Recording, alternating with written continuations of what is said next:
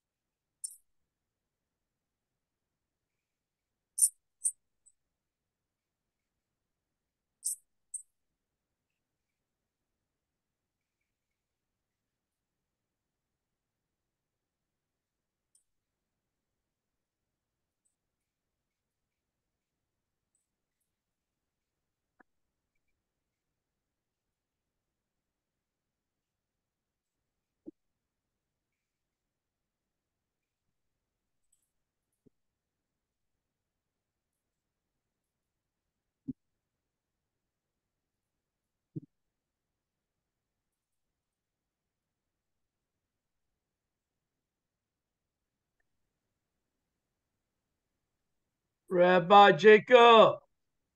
Hey, Salam. Hey, shalom. Hey, when are you going to be coming back, you think? You have an idea? Tomorrow, planning on tomorrow. Okay, the code's changed, so I'll text you the code, okay, to get in. Um, Tomorrow, you think, huh?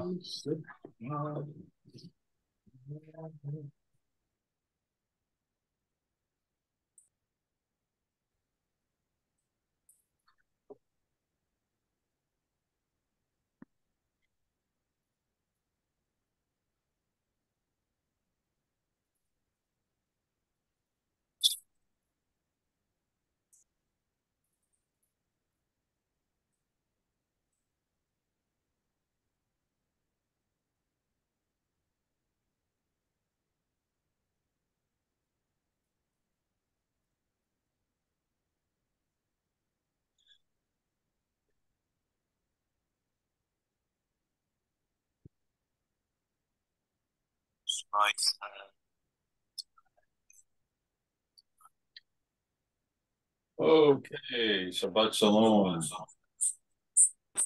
Let's begin. We're going to have an echo. Ooh. We're going to have an echo. Bad. So we can't all sit in the same room. Well, you got to turn off your mics, everybody else, except for... It's okay, we took care of it. All right, so let's do some tefillah first, some worship.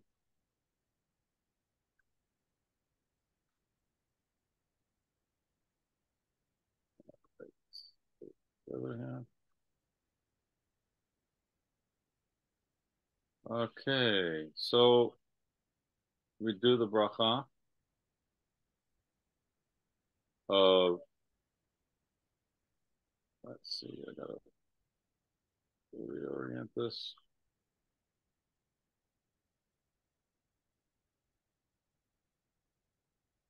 Okay, Baruch atah Adonai Eloheinu melech haolam asher kiddushanu b'mitzvotav v'tzivanu la'asok b'divrei Torah.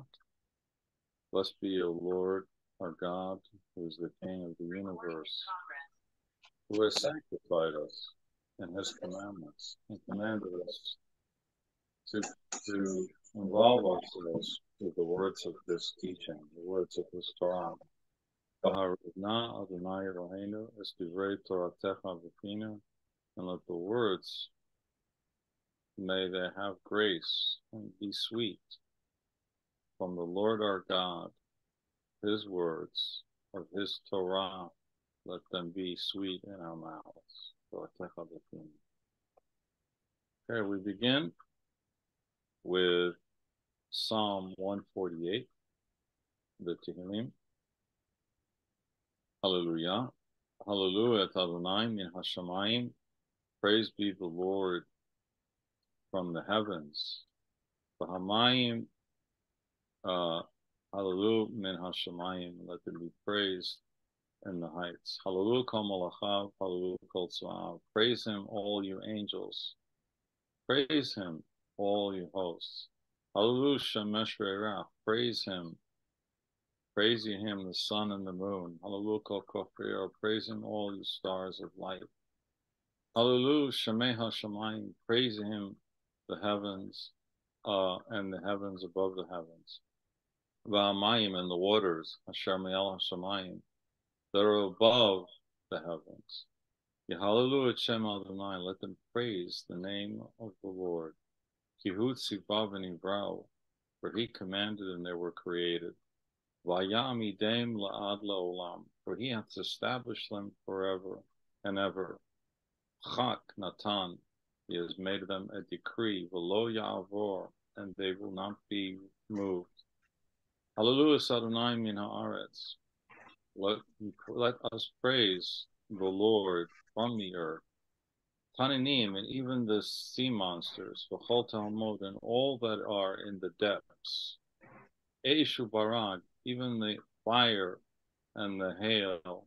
Shaleg v'kitor, the snow and the vapor. Ruach sa'ara, the stormy wind. Osad devaro, which fulfills His very words. Eharim, the mountains, v'chol gavaot, and all the peaks and the hills. Eitz peri, all the trees that have fruit.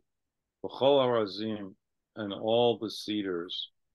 Achaya v'chol behema, all the beasts and all the cattle. Whoops, what happened here? Oh my. Oh my. Oh boy. Let's see if I can get that back. Oh boy. Let's see if I can do it. Okay.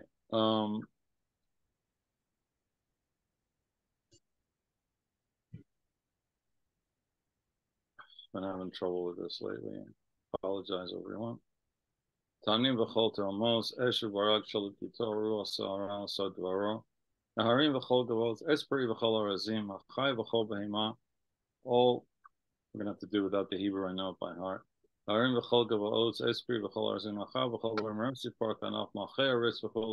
the kings, all the peoples, the princes, and all the judges of the earth. Hallelujah.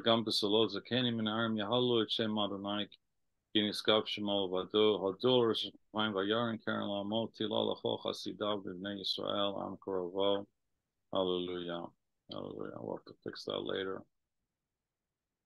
Okay. We continue with Psalm 149. Hallelujah. Shir Ladonai, Shir Chadash. Sing unto the Lord a new song. Tilaso Bakal Chasidim. Let his praise be in the assembly of the Chasidim, the saints. Yismach Yisrael Be'osav, B'nai Tzion Yagilu B'malkam. Let Israel rejoice in his maker. Let the children of Zion be joyful in their king. Yahalelu Shemo B'machol, B'toch B'chino Yizamar Lo. Let them praise his name in the dance. Let them sing praise unto him with the timbrel in the heart. Ki rotzeh Adonai be'amo yifa'er navim b'Yeshua. For the Lord takes pleasure and wants his people, and he glorifies the humble b'Yeshua with salvation, with Yeshua.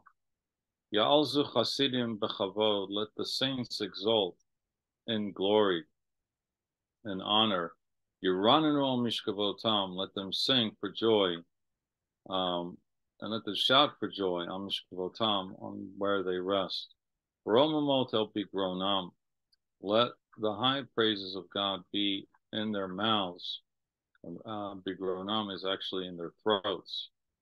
V'cherev pipiot be'adam, and a two-edged sword in their hands. La'asot nekama bagoyim, to execute judgment upon the nations. Tochechot, and chastisements. Balomim, upon the peoples. Le'erso malkem bizikim, to bind their kings with chains, v'nichbedehem, and their nobility, b'chavle barzel, with fetters of iron. La'asot bahem mishpat katuv, in order to execute upon them, to do upon them the justice, the judgment that is written. Hadar hu, he is the glory, l'chol chasidah, for all the saints. Hallelujah. Right, so the glory of God will be most manifest when his judgments become real, and become manifest and clear. Okay, we continue with Psalm 150. Hallelujah, hallelujah el b'kodsho. Praise God in his sanctuary. Hallelujah b'kiozo. Praise him in the firmament of his power. Hallelujah b'gvurotav. Praise him with his mighty acts. Hallelujah karov gadlo. Praise him according to his abundant greatness. Hallelujah b'rkia b'teka shofar. Praise him with the blast of the shofar. Hallelujah b'neu v'chino. Praise him with the psaltery, with the stringed instrument, and v'chinor, and the harp. Hallelujah b'tofu machol. Praise him with the timbrel and with the dance. Hallelujah b'minim v'ugam. Praise him with the string instruments and with the pipe. Hallelujah b'tzetzer shama. Praise him with the loud sounding cymbals. Hallelujah b'tzetzer Torah. Praise him with the clanging cymbals. Kol haneshama tahallelujah, hallelujah. Kol haneshama tahallelujah. Let all things praise him. Anything that has a soul, everything that lives, let it praise him. Hallelujah. So we have to praise God all the time, but not only are we to praise God all the time, but all creation is to praise God all the time. Okay, we continue. Ashrei Yoshvei V'Techa, Psalm 145. This is one of the great psalms. It is known. The greatness of the psalm is known because it has all the letters of the Hebrew alphabet embedded in the psalm except for one letter. Asher Yoshvei V'Techa Od Yalu Chasela, Asher Ham Shekach Lo, Asher Ham Shadnai Lohav. Tehillah David, a psalm and a praise of David. Aromimcha Lahai HaMelech, Va'avarcha Shimcha L'Olam Va'ed. I will extol thee, and I will praise thee, my God and my King. Vavarcha, and I will bless thy name, Shemcha L'olam Va'ed, forever and ever. B'chol yom avarcheka, every day will I bless you. V'halal Shemcha, and I'll praise thy name, L'olam Va'ed, forever and ever. Gadol Adonai Hulal Me'od, great is the Lord, and highly to be praised. Ligdalato, and his greatness, Ein Cheker, there has no limit. Dor L'dor Yeshabach Ma'asecha, from generation to generation, shall they praise thy works. Ugvoro Tacha, and your mighty acts, Yagidu, will they speak. Adar Kavod Odecha, the glorious splendor of thy majesty. The Divra Niflotacha, and thy wondrous works, Asicha, will I speak about. Ve'ezuz Noratecha Yomeru, and men shall speak greatly of thy tremendous acts. Ugdulatcha Saprana, and I will tell of all thy greatness. Zecharav Tucha Yabir, they shall utter the fame of thy great goodness. Vitzikatcha, and thy righteousness, Yoranenu, will they sing. Chanun v'rachum Adonai, the Lord is gracious and full of compassion. Erech hapayim, slow to anger, ugdal chesed, and and have great mercy. Tov Adonai lakol, the Lord is good to all. V'rachamav, and his compassion, his tender mercies. I'll call myself over all his creation. Yoducha Adonai, call myself, all thy works shall praise thee, O Lord. V'chasidecha Yoranenu, and thy saints shall bless thee. Okay, we continue with verse 11. Kavod malchutcha yomeru, they shall speak of the glory of thy kingdom, ugvoratcha yaberu, and of thy might will they speak, converse. L'hodia livnei adam gavurotav, in order to make known to the sons of man his might, uchvod, and his glory, hadar malchuto, and the majesty of his kingdom. Malchutcha malchut kol olamim, thy kingdom is a kingdom for all eternity. O memshaltacha, and thy sovereignty and dominion, b'chol, is for dor vador, from one generation to another, forever. Shomecha Adonai l'chol hanoflim, the Lord upholdeth all who fall. V'zokef l'chol hakufim, and raises up all who are bowed down. Enei kol elecha yisaberu, the eyes of all wait for you. V'ata noten lahem et haflam b'ito, and you give them their food in due season.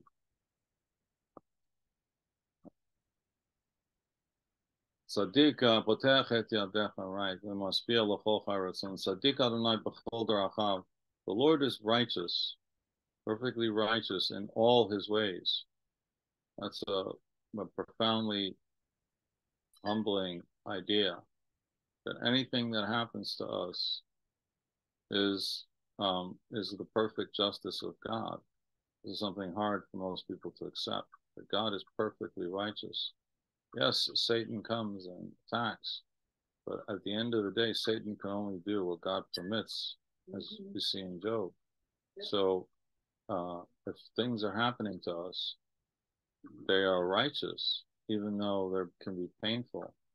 And this is something there's a big teaching on, that can really profoundly meditate on this verse over here. Tzaddik Adonai b'chol darachav v'chasiv v'chol. This is when the rubber meets the road.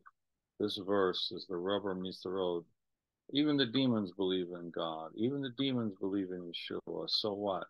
The difference is they rebel and are angry against God's righteousness.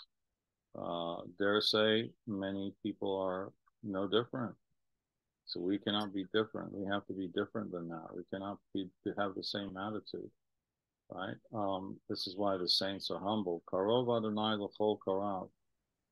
The Lord is close to all who call upon him, but the catches l'chol asher yikaru b'ames, to all that call upon him b'ames, in truth.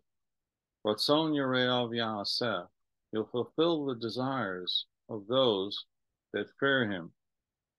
Ve'et Shabbatam, and he will also hear their cry, v'yoshiem, and will save them. Shomer Adonai is kol havav, the Lord guards. Shomer is to guard.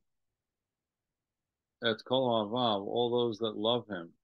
Ve'et kol rishaim, but all the wicked, yashmid, he destroys. Yes, God destroys the wicked. Tilat Adonai yidaber pi, my mouth shall speak. The praise of the Lord. It should always be on my mouth. Tilat Adonai yidaber pi. Let the praises of God be always the speech of our mouth. In other words, God gave us a mouth, and its primary function is to praise him. Its highest function is to do that. If we use it for any other purpose, we're misusing God's gift. V'varech kol basar, let all flesh bless his name, Shem Kadsho, his holy name, L'olam va'ed. V'anachnu nevarach Yam, let us praise his glorious name, Me'atav v'ad olam, for now and for eternity. Hallelujah. V'anachnu nevarach Yam, Me'atav v'ad olam, hallelujah.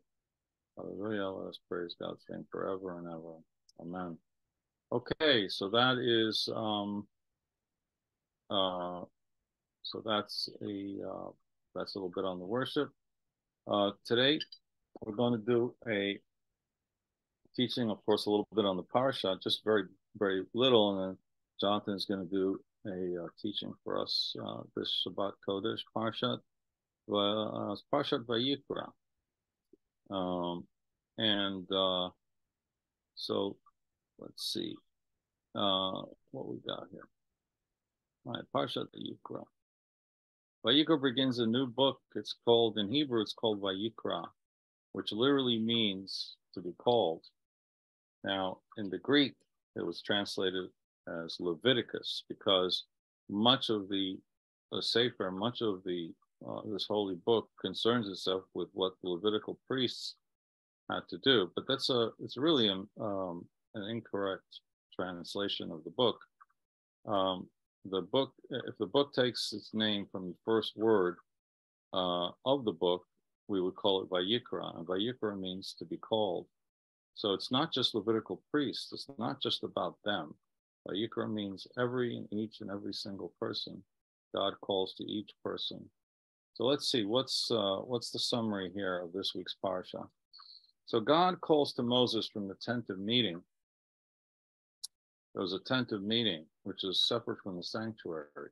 Okay, God calls to Moses from the tent of meeting, and it communicates to him the laws of the korbanot.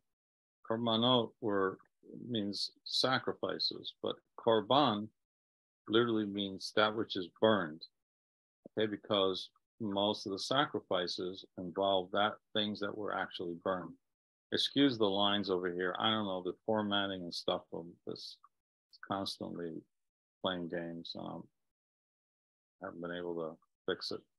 Anyway, the korbanot, the sacrifices, they usually were animal and meal offerings brought to the Mishkan, which was the sanctuary.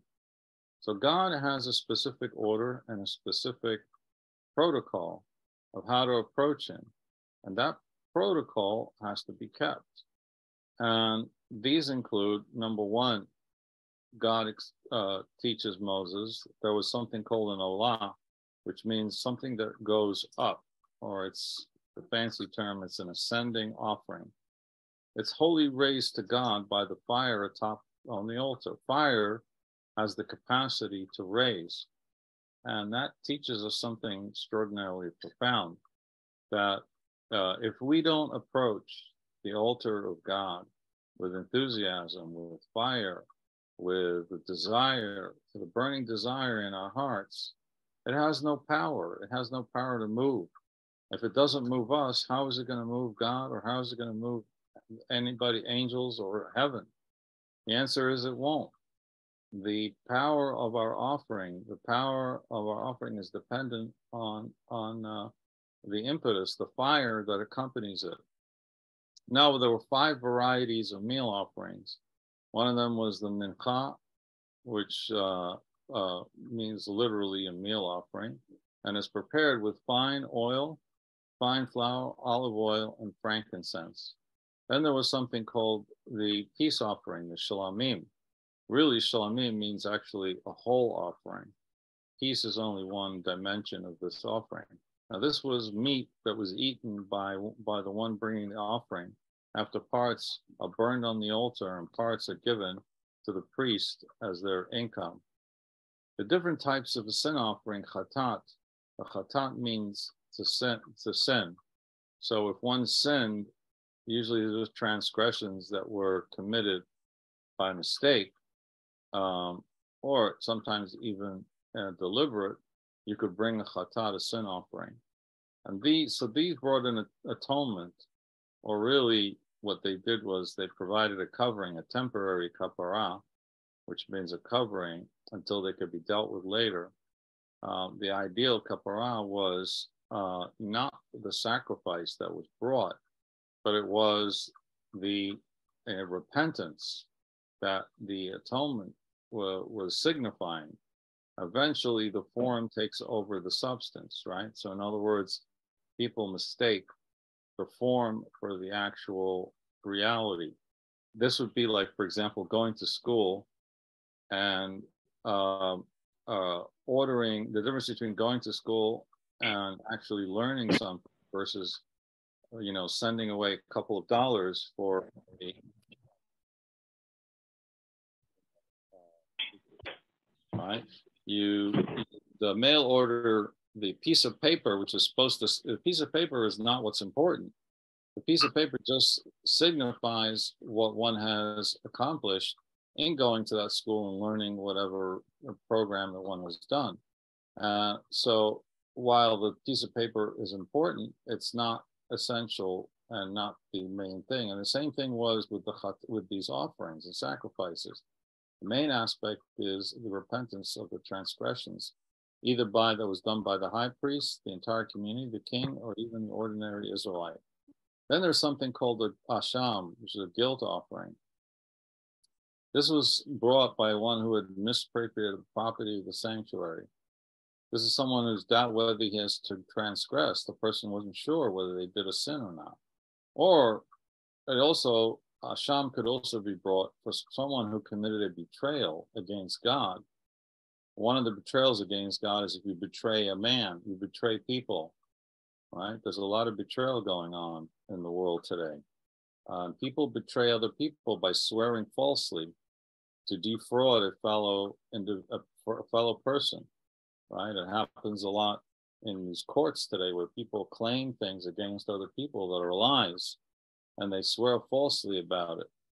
So if you did that, you brought an asham, you brought a guilt offering. We're in such a stage of reality today where people don't even admit, even though they claim to be spiritual, they claim to be perfect. They imagine in their own minds that they have nothing to atone for.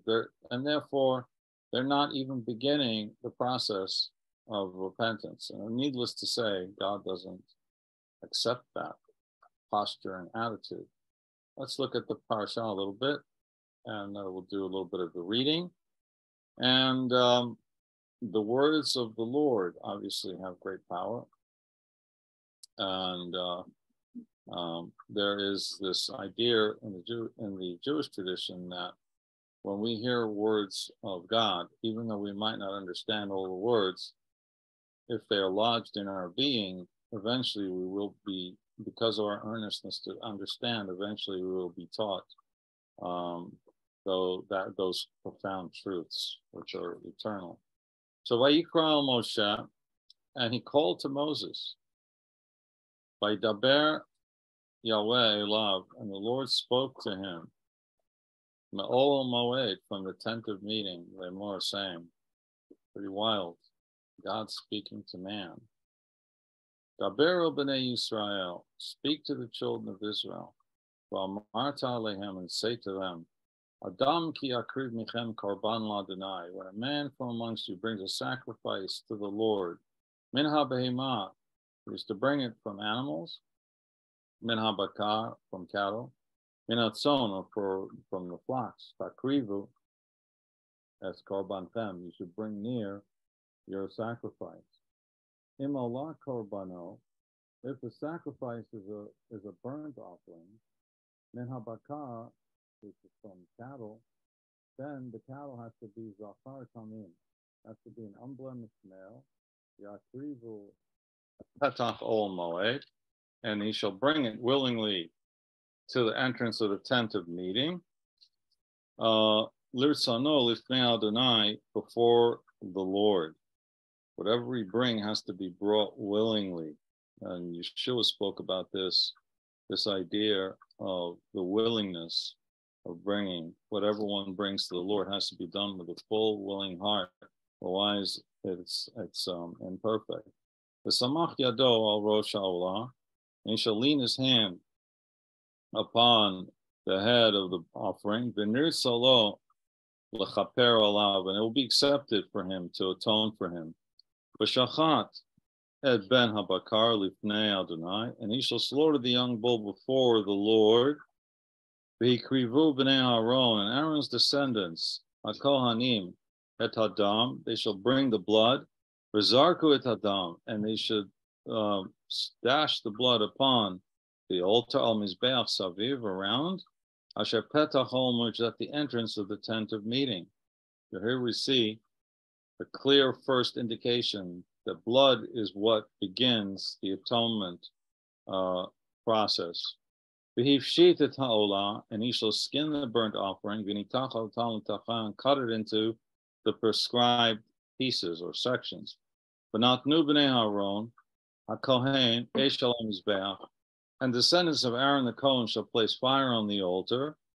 V'archo eitzim hala eish, and they shall arrange the wood on the fire. V'archu b'nei Aaron hakohanim and etachim, and Aaron's descendants, the Kohanim, shall then arrange the pieces, et harosh, the head, v'et hapader, and the fat, al ha'etzim, upon the wood, asher al ha'esh, asher al mizbeach, which is on the fire that is on the altar. V'kirbo u'kra'av v'chatz b'mayim, and its innards and its legs should be washed with water. V'hiktir ha'kohen et ha'kol ha'mizbecha, ola isher ref nichoach l'Adonai, and they shall cause all of it to go up in smoke on the altar as a burnt offering, a fire offering, that has a pleasing fragrance to the Lord. V'im min hatzon karbano, and if his offering that he bought was from a flock of sheep, min aksavim, or from goats, or min ha'izim, la'olah zachar tamim merkiveno, then they should, that the sacrifice that's acceptable has to be an unblemished male. V'shachat to al yerech hamizbeach, and he shall slaughter it on the northern side of the altar, tzafon lifnei Adonai. V'zarku Aaron, bnei Aaron, akonim misdamal mizbeach saviv, and they shall dash its blood around the altar, around the circumference. V'natno tol nitachav, and he shall cut it into its sections. V'et rosho, its head, v'et pidro, and its fat. V'arach hakohen otam al ha'itzim, and the kohen shall arrange on top of the wood, asher lo eish, asher lo mizbeach, that which is on the fire, which is on the altar. V'aker v'akarayim, and its innards and its legs you shall wash with water. V'ikrir v'kohen et hakol, v'iktir hamizbecha olahu sherech mekach l'Adonai. It is a burnt offering, and it will go up with smoke as an offering that is a pleasant fragrance to the Lord. So you should be having a dozen questions about what's going on here. And indeed, there are some profound things here, but I'm only going to do a few because I'm down out of my regular location, and I asked also Jonathan to share a little bit, so he'll be doing that. So here's just a couple of teachings, and just to give us a little taste of the profundity of what's going on here. You know, a lot of what's so-called Old Testament has gotten a bad rap because, you know, Christians just read this and they don't see anything about Yeshua here. They don't, it sounds boring. What's this about, you know, cutting up animals and sacrifices and water, and they don't. There's no real teaching and perception of what's going on here. But let's look at this. The first word Vayikra means to be called. Now, the Midrash Rabbah tells us something profound. Why do young children begin, when we study the Torah, with the book of Leviticus? In the Jewish community, the custom is not to teach children from the book of Genesis, but to start them from the book of Leviticus. Why? Because as young children are pure, young children are innocent. That innocence is purity. And let the korbanot, the sacrifices which are pure, they are taught about this. So let the pure come and engage in the study of that which is pure. So this is a profound lesson. Well, this is a profound lesson, and one enter into the importance of holiness, which can only exist with the reality of purity. You cannot have holiness with impurity. If the world would have you believe, and many sections of Christianity would have you believe, that people can act impurely and still be holy. That's not the case. And so the Midrash, I think, is trying to underscore this, that man can learn purity from children. Now, there are things that we can learn from children that are good, and there are things that we can learn about children that we don't want to emulate, right? There is such a thing as I was a child, and I thought as a child. So there's childish thinking, which a lot of people still have, and that is not ideal. People think it's so cute, right? But many people don't understand that while children have very positive things that we can derive and learn from them, there are things also that we should not learn from them. But one of the things we should learn from children, and we can learn from children, is their innocence and their purity, which is something that we should strive for. And this is, I think, what the Midrash Rabbah is getting at, is this idea of that those who are pure study that which is pure. If you want purity, and this is a hint at this whole section here that's speaking about, seemingly speaking on the surface, on a superficial level, speaking about animals being sacrificed, but on a more profound level, what's being taught here is the idea of purity and holiness, the idea of structure and order, the idea of repentance, and that purity requires repentance in order to come to the altar. And then while the blood does atone, as I said previously, it's only one piece of a pattern when one approaches the Lord, if one is to approach the Lord seriously. Okay, let's continue. And he called to Moses, Vayikra Moshe. So, if you want to be cynical, and if we were atheists, we would say, well, duh, why does God have to tell us that he called to Moses? Don't forget, according to our understanding of how the word was written, God dictated to Moses what to write in his holy word. So when God came to this section over here in Vayikra, and it says Vayikra el Moshe, a cynic might say, well, who else is he going to be talking to? Well, of course it's Moses. Why does the word have to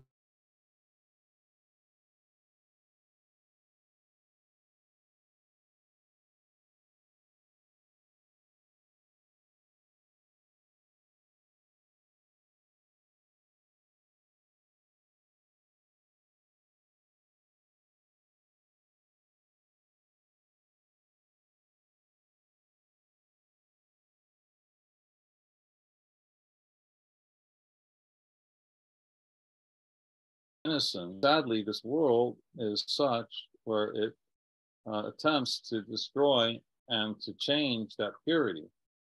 But here we're told that God calls to Moses. But when God calls to Moses, he's also, if you read the Hebrew very carefully, Vayikra, we can put a comma there, and it says El Moshe. God did call to Moses, but he's also calling to each and every one of us. Now, what is this about Moses? So the cynics look at this and they say, well,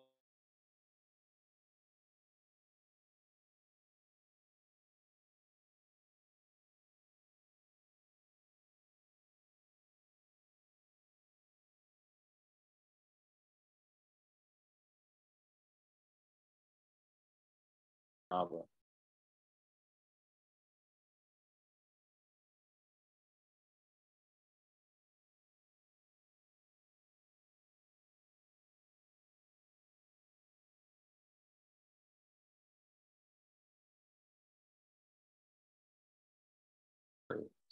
Or if one heavy for two, if two people find something heavy to carry, it's easier if you have four people carrying it. But can a burden that's too heavy for 600,000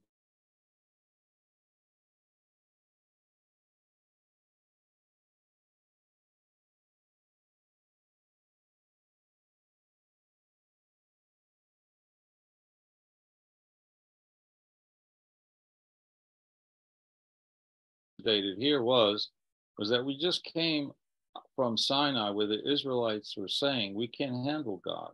This is too much.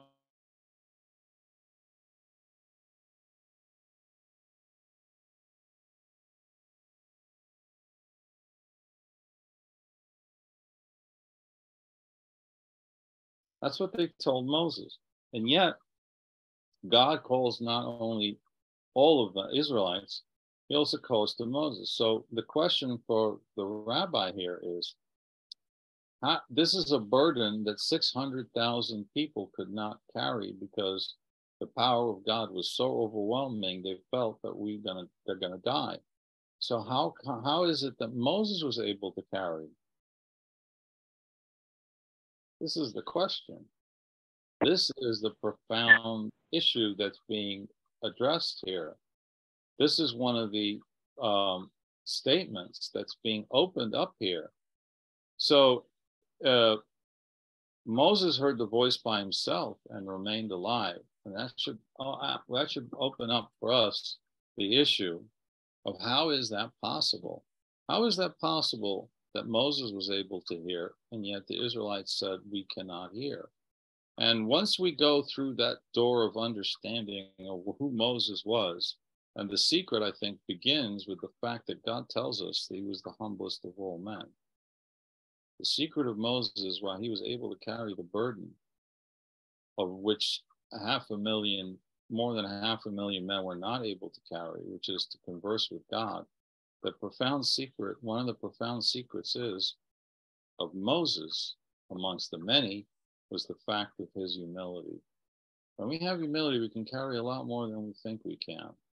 And the same way that we cannot really hear the voice of God without being devastated sometimes, Moses was able to do that. Why?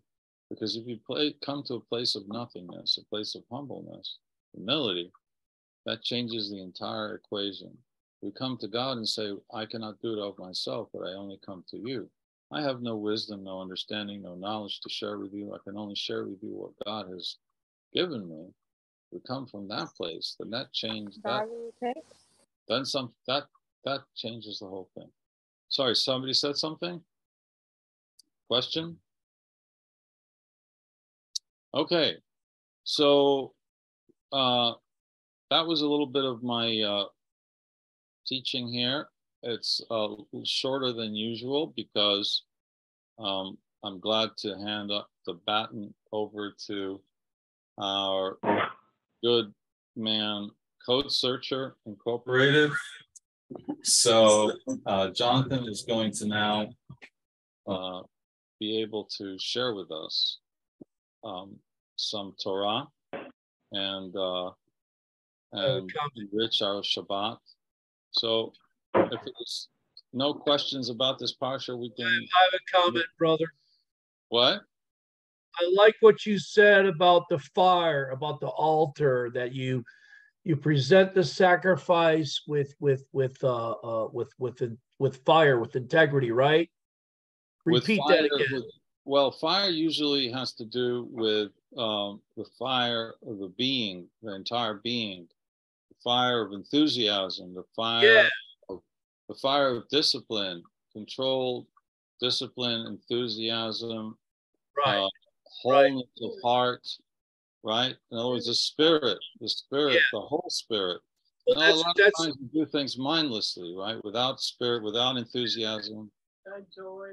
Yeah, no, that's excellent. That's an excellent point. And that's why I'm saying that happens when you're in the spirit of prayer. It's hot. The fire is hot. Your prayer, the spirit is hot, and there's a lot of enthusiasm, and it's glorious. And that's a good point. And that happens when you're in the spirit of prayer as well. And that was an excellent point that you brought up. Yeah, thank you. Yeah, so this is a very large teaching. We only touched on it, but yes, the fire of the soul, or the fire of the spirit that comes before God, has to be alive. It has to be awake. So many times we see people who just go through the motions. There's no fire. There's no passion. There's no involvement. There's no life in their actions. They're just going through, as we say, going through sleepwalking, right? And I think this is part of what God is saying. Vayikra is God is calling us to wake up and to come to Him. When we come to Him, to offer what we can with fire, offer it with our entire spirit, our being. Right. Okay.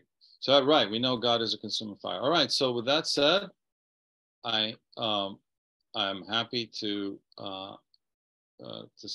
ask Jonathan. It's all yours. As we say in Hebrew, bechavod, which means with honor. Step up to the plate, to the altar, and give it your best with your new Guayabera. I see a cool Guayabera shirt there from Little Havana, straight from Little Havana. Okay, thank you, Shabbat. Swing for the fences, Jonathan. I'm muted. Stop here. Yeah. Shalom, you guys. Jacob's going to mute his computer, so there's not a. Yeah, go ahead. No, you muted me, Jacob. Oh, sorry. Yeah, mute yours, or turn your mute your microphone, and also turn off your sound. We can't hear Jonathan now. We're trying to get it set out because me and Jacob sitting right next to each other. Oh, okay. So there's a bad. That's good. That's good right now. That's good. All right, you got your sound turned off? All right, I'm going to turn my sound on now. And now we're on my sound. All right, welcome you guys. How's everybody doing? Does anybody knows what the season we are in right now, what we're going into right now? Just kind of throwing that out there before we get, can you stop share? Yeah. It's over. You guys know? Well, before that, what do we do? We're reconciling the new year. Now, for Judah has a civil year they call Rosh Hashanah. That is in the 7th month. And what do? They look for the sliver of the moon, 2 witnesses, they blow the shofar, right? That's how they reckon the new year. But this is a commerce new year, you guys. This is not biblical. And every single religious Jew will tell you this. It's not a secret. They know it. Okay. It was changed for many reasons, but for the most part for commerce. Okay. It along the lines of a lot of other changes to the calendar were made because of commerce. So we are coming into the end of this month, you guys, and some people will say it's the 12th month, and I know there's some Hebrews that are going to say it's the 13th month. Right? It's all over the place with this Hebrew roots meaning. But what's important is we're trying to get this thing right. So don't beat anybody over the head for being wrong. They'll catch up. All right. So what I wanted to do in this time was take the time to go over some verses that point out the importance of new moon and keeping the new moon, because it's not just the 7th month, you guys. We're supposed to do this every month. This is how we mark our months. It's actually a celebration we're supposed to do every month, blowing the shofars. And back in ancient times, there was actually a sacrifice that was connected to this. So, if David's doing it, and if all the Zadok are doing it in the ancient times, then we should be doing it as well, right? So let me just take us to some scriptures. I'm going to read these. This is 18 verses that I found on the new moon, or the new moon festival. I like what it says here in this thumbnail. Let no man therefore judge you in meat or in drink or in respect of a holy day or of the new moon or of the Sabbaths.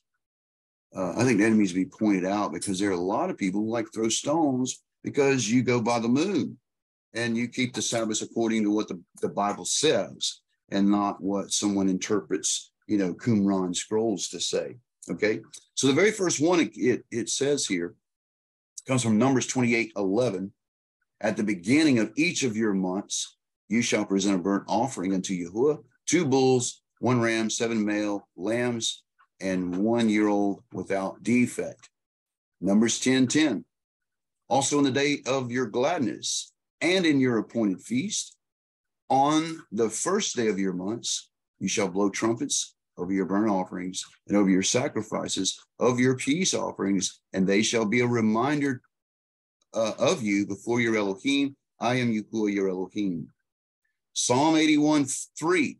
Blow the trumpet in the new moon, at the full moon, and on the feast day.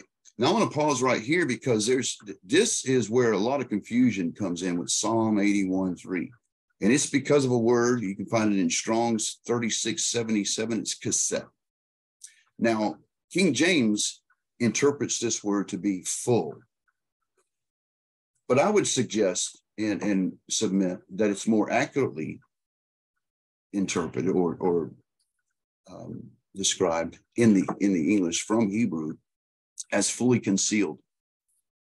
Now, this throws a curve to a lot of people, and this is why we have a lot of people who observe the full moon as the new moon. I don't believe this verse is reiterating blow the trumpet at the new moon and the full moon as the same day. I believe this is 3 occurrences that Psalm 81, verse 3 is describing. But I believe the translation into English is where we lose something. You ever heard the term or the phrase lost in translation? This is a great example of that, and it causes a lot of confusion. The scripture says, blow the trumpet at the new moon, which is TheCodeSearcher, at the new moon, and at the full moon, and on the feast day. Okay, so we're supposed to be acknowledging these days, and clearly it's reference to the moon. Numbers 28, 11, 15, and at the beginning of each of your months, each, not just the 7th, you shall present a burnt offering unto Yahuwah, 2 bulls, 1 ram, 7 male lambs, and 1-year-old without defect, and 3/10 of an ephah of fine flour mixed with oil for a grain offering for each bull, 2/10 of fine flour mixed with oil for a grain offering, and 1 for a ram, and 1/10 of an ephah of fine flour mixed with oil for a grain offering for each lamb, a burnt offering of soothing aroma, an offering made by fire unto Yahuwah. 1 Chronicles 23, and they are to stand every morning to thank and to praise Yahuwah, and likewise at the evening, and to offer all burnt offerings to Yahuwah on the Sabbaths, the new moons, and the fixed festivals, in the numbers set by the ordinance concerning them, continually before Yahuwah. 2 Chronicles 2:4, behold, I am about to build a house in the name of Yahuwah my Elohim, dedicating it to him to burn fragrance incense before him, and to set out the showbread continually, and to offer burnt offerings morning and evening on Sabbaths, and on new moons, and on appointed feasts of Yahuwah Elohim, this being required forever. Now, I know it says forever in Israel, but we're not talking about the state of Israel. We're talking about the house of Israel, right? Are you in the house of Israel? I am. We are. If you are part of this movement, you are definitely the part of Israel. You're part of the 10 tribes that are scattered in the nations. You're not part of Judah, though you may have Judah in your DNA because of the mixing. My point is, it's required forever. The scripture says, I think, all of your generations for forever in Israel, right? This wasn't nailed to the cross. This wasn't something that only Judah did. It's for Israel forever. 2 Chronicles 8:12. Then Solomon offered a burnt offering unto Yahuwah on the altar of Yahuwah, and that which he had built before the porch, and did so according to the daily rule, offering them up according to the commandment of Moses for the Sabbaths, for the new moons, and the 3 annual feasts, the Feast of Unleavened Bread and the Feast of Weeks and the Feast of Booths. And here's the thing. Now, it says, and the new moons and the 3 annual feasts. These feasts actually coincide with the full moon. Feast of Unleavened Bread, the Feast of Weeks, and the Feast of Booths. Passover. This is during the time of a full moon. Okay, so this is very distinctive, different than the new moon, which is concealed. Would you agree? When there's no moon, that means it's concealed. Are we to believe that the full moon is concealed? Because that's what the word means, concealed. Fully concealed. It was translated full. It causes a conundrum, you guys, of biblical proportions. And it's only used twice in the scriptures. Maybe if we had it used more times, we could see a pattern of use. But the fact that it's only used 2 times causes all of this confusions. But I'm hoping that you can see a distinct difference. Read between the lines, in other words, of what the text is actually saying. It's saying here. I don't believe it's reiterating, saying for the Sabbaths, on the new moons, the 3. It's distinctive, if you're following. Okay. 2 Chronicles 31:30. And he also appointed the king's portion of his goods for the burnt offering, namely for the morning and the evening burnt offerings, and the burnt offerings for the Sabbaths, and for the new moons, and for the fixed festivals, that is written in the law of Yahuwah. Now, these fixed festivals they're around the full moon. Our counts may start at new moon when there's no moon, like what we're about to do now for the new year to reconcile Passover. You guys, we got to start at the beginning of the month, at the beginning of the year. Okay, Rosh Hodesh. How would you say the beginning of the year, Jacob? How does that? What is that? Well, that's what the Jews call it, and that's a misunderstanding. For if we say that word, they're going to think the 7th month. So, but that's what they're calling the new year. It's actually now. So it's a false Rosh Hashanah that Judah's doing. Okay, so I was thinking maybe there was a distinct word that we can identify, but actually Judah's using that word now wrongly, I might point out. Okay, so we're talking about different days between the new moon and the full moon. We also placed ourselves under obligation to contribute yearly 1/3 of the shekel for the service of the house of our Elohim, for the showbread, and for the continual grain offering, for the continual burnt offerings, the Sabbaths, the new moons, for the appointed times, and for the holy things, for the sin offerings, we make atonement for Israel, and all the work of the house of Yahuwah. Ezekiel 45, and it shall be the prince part to provide the burnt offerings, the grain offerings, the drink offerings at the feast, on the new moons, and on the Sabbaths. All the appointed feasts of the house of Israel shall provide a sin offering, a grain offering, a burnt offering in the place of offerings to make atonement for the house of Israel. Thus saith Yahuwah Elohim, at the gate of the inner court facing east shall be shut 6 working days, but it shall be opened on the Sabbath and open on the new moon. Here's where it really gets interesting to me, because we see David himself, because some would like to imply that because David had a high priest named Zadok, there's this whole other way of reckoning the week based on Zadok, which happens to line up with Rome, by the way. Day 1 is Sunday, Monday, Tuesday, all the way to Sunday. Again, that's not necessarily so, you guys. If David was keeping the solar lunar, and we can see that because he's keeping the new moon, which is connected to it, then Zadok would be following. It's only logical.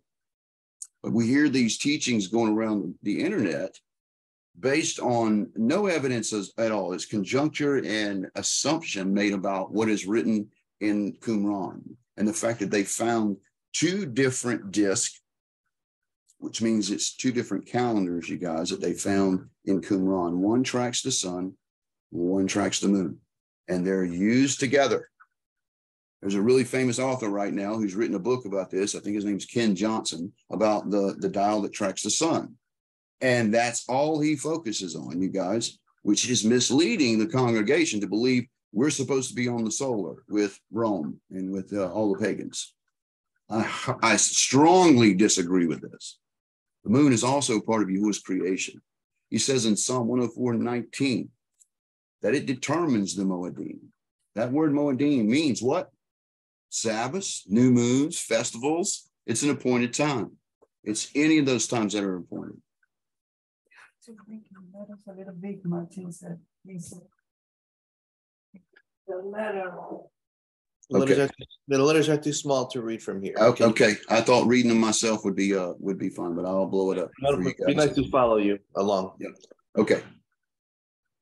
Thank you. All right. So 1 Samuel 20. And so David said to Jonathan, behold, tomorrow is the new moon, and I ought to sit down and eat with the king, but let me go, that I might hide myself in the field until the third evening. Why is this about the third evening? Because new moon days could be 2 days. It's right there. If you understand what you're reading, it's right there. And he said, why will you go unto him today? It is neither new moon nor Sabbath. Right, so two different days. Amos 8:5 saying, when will the new moon be over, that we may sell grain? Anybody understand why that is? We're not supposed to buy and sell on the new moon. But in Amos, they're complaining that the new moon, they're dreading the new moon. Because why? Commerce. They want to make that money. When will the new moon be over, that we may sell grain, in the Sabbath, that we may open the wheat market, to make bushels smaller and the shekel bigger, and cheat with dishonest scales? Right? They dread the Sabbath and the new moon because they're all about the shekel. Yeah. Bring your worthless offerings no longer. Incense is an abomination unto me. New moon and Sabbath, the calling of assemblies. I cannot endure iniquity and the solemn assembly. I hate your new moon festivals and your appointed feasts. They have become a burden to me. I'm weary of bearing them. This is when they've drifted off into sin. Hosea 2:11. I will also put an end to all gaiety, her feasts, her new moons, her Sabbaths, and all her festival assemblies. Now, some will believe there's no contradicting with Yahuwah. Keep that in mind. This prophet says that he would put an end to all her gaiety, her feasts, her new moons, her Sabbaths, and all her festivals. And understand what's happening in Hosea, what this book is talking about. It is talking about the sin and iniquity of Israel. And what is going to cause her, this harlot, to forget who she is. She's going to go out in the world and become a harlot, worship all these idols. She's going to forget her feasts, her new moons, her Sabbaths, and all her fetal assemblies, right? Festival assemblies. This is what happened. And who is this? Who is this harlot? This is the church. This is the Hebrews that are coming out of her. Come out of her, my people. But what does he promise? He's going to call us to remember this again. He took it from us and calls us to forget because of the sin. It wasn't because he was putting an end to it and it was nailed to the cross, you guys. These statutes are forever. Yahuwah doesn't contradict himself. So when I see someone trying to teach that Hosea is teaching that all these Sabbaths and new moons are done away with, that is not what's going in the context of what's going on in Hosea. That's not what's being said. So don't twist scriptures to say what you want it to say. Hosea 5, here we go. Here's what a perfect example. They have dealt treacherously against Yahuwah. They have borne illegitimate children. This is what I'm talking about. In Hosea, talks all about this sin. How they defiled everything. They defiled the new moon, the Sabbaths. They were doing some diabolical stuff, you guys. You know, child sacrifice, idol worship. It was crazy. They were basically blending Yahuwah's festivals with their pagan ideology and we see this today. Catholic Church did the same thing. So did many other congregations. Do the same thing. Even the Protestants do the same thing, where they kind of mold and integrate these other pagan things in and defile what was called holy in his days. Yeah. So this is where it comes and says, I hate the feast. Why? Because they've dealt treacherously against Yahuwah. He calls us to forgive.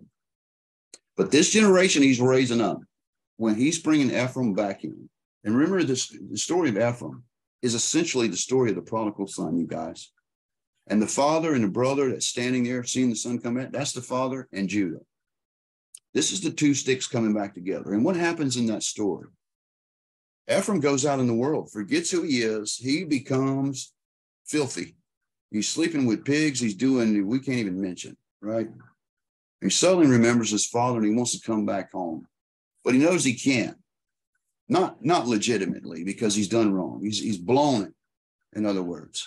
But he does. He comes back home, hoping for forgiveness and just a place in his father's house, right?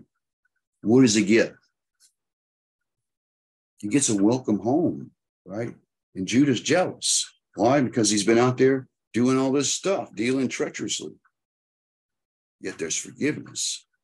This is the story of Hosea, you guys, and with the redemption of Gomer, and the fact that Yahuwah has this prophet marry this prostitute with illegitimate children, humiliating him and his congregation, all so that he could buy her off the auction block. So it would be a picture to us of what Yeshua did, what the Father did for us through Yeshua. He bought us back through Yeshua.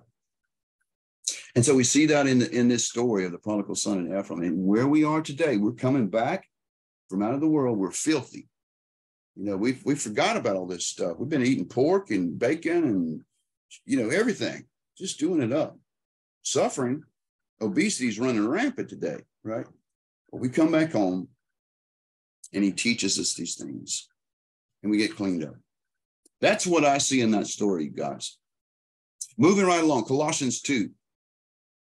Therefore, no one is to act as your judge in regard of food or drink in respect to a festival, a new moon, or a Sabbath day, things which are mere shadow of what's to come, but the substance belongs to Yeshua. And so that's what the scriptures have. And I think it's 13 verses speaking about the moon, the new moon. Now, we find a day, how do we stop here? What we find a day is we've forgotten all of this, and we're coming back to this. So that's kind of like we're learning to walk again with this walk with Hebrew roots and keeping the correct calendar. But you guys, it's critical that we get it down and we get it an understanding. Why? The scripture says this is a sign that you're mine. He's going to put a sign on us, right? What is that? That we keep the Sabbath? We keep his commandments? We're his. What if we're all over the page, though? You know, it's sort of like sheep. You know how sheep do? Sheep like to go. Goats, too. Goats are really bad about it, like to go their own way. And the shepherd has to chase after them and pull them back. That's kind of where we are. People are wanting to go their own way and their own interpretation, even bizarre interpretations of text that they have no access to in the first place. And I'm talking about the Qumran caves. And the reason why I'm harping on that is because there's people out there that are using conjecture and assumptions about what is in those caves to come up with their own ideology and their own way of doing things. And they cannot use the Bible to prove their point. They like to go outside of it and say, oh, it's all hidden in the caves. And this is what the Essenes were doing. I hear you saying that, but I don't have any proof that what you're saying is true. I'm sorry. So be careful what you listen to out there, you guys, on the internet. There's a lot of confusion, and this is where Satan comes in. He doesn't want you to get it right. He loves the confusion, and the fact that Yahuwah says this is a sign between that you're mine. You're open territory. You're target. Everybody understand that. When he says it, you keep my my Shabbats and my commandments, you're automatically a target by the enemy. He just pointed you out. It's like shining a bright light down and he said, this is mine. And he comes after us. Confusion everywhere. Arguments, divisions. We see that everywhere. That's not of Yahuwah, you guys. Okay, and we got to come to a place of unity, respect, even a dialogue. Call it debate, whatever, but don't call it declaring if you're in the wrong. Ego gets in the way of a lot of this, where people just, they want to declare something instead of dialogue and talking about the scriptures, hashing it out, looking at word etymologies. For instance, another, hang up people have is the word Hodesh, where they want to say that word just means month. No, it's a synonym. It means both month and new, head of the month. It can be used. It depends on the context of the word being used. It's synonymous. You say new month, new moon, it's synonymous. So we need to understand this in the language itself. I'd like to get into a discussion about that word cassette at some point. That's a whole nother teaching because it's such a divisive play. We have a whole demographic of Hebrews that want to keep the new moon on the full moon because of this one place in the scriptures where it's misunderstanding. It's fully concealed. How can you have a full moon that's concealed? It's obviously there. You can see it. But we have this conundrum with understanding semantics of words, especially in a foreign language, and you're trying to understand it in the Hebrew, in the English. It doesn't translate well over. So we get this effect. I would really love to get into that sometime and just the etymology alone on that one word, just settle a lot of disputes. So that's where we are on the calendar, you guys. And what do we do? So what we're looking at today is our Shabbat. It looks like it's going to be a one-day new moon. So that means the first visible crescent of the moon is going to be on the 22nd of March, which will take us, and I'm using the Gregorian here so you can have a point of reference. That's going to take us to the 6th for the count. This is really important, you guys, because if we get this count wrong, the rest of the year is going to be wrong. I remember a couple of years back, there was another Hebrew group that didn't reckon the moon. They're doing it now, but they didn't reckon the moon, and they started Passover a full month behind the actual. And some bad things happened. There was a huge flood and hundreds of thousands of dollars of property was damaged. Nobody was killed, but it was a scary situation for that group. They were camping somewhere in Missouri at a campground that had a flash flood. It was a disaster.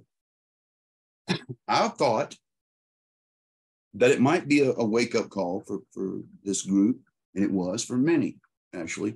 But for some, they didn't see it that way. But when I saw the report of that, I immediately knew what it was because I had a conversation with the leader just a week before this about reckoning this day.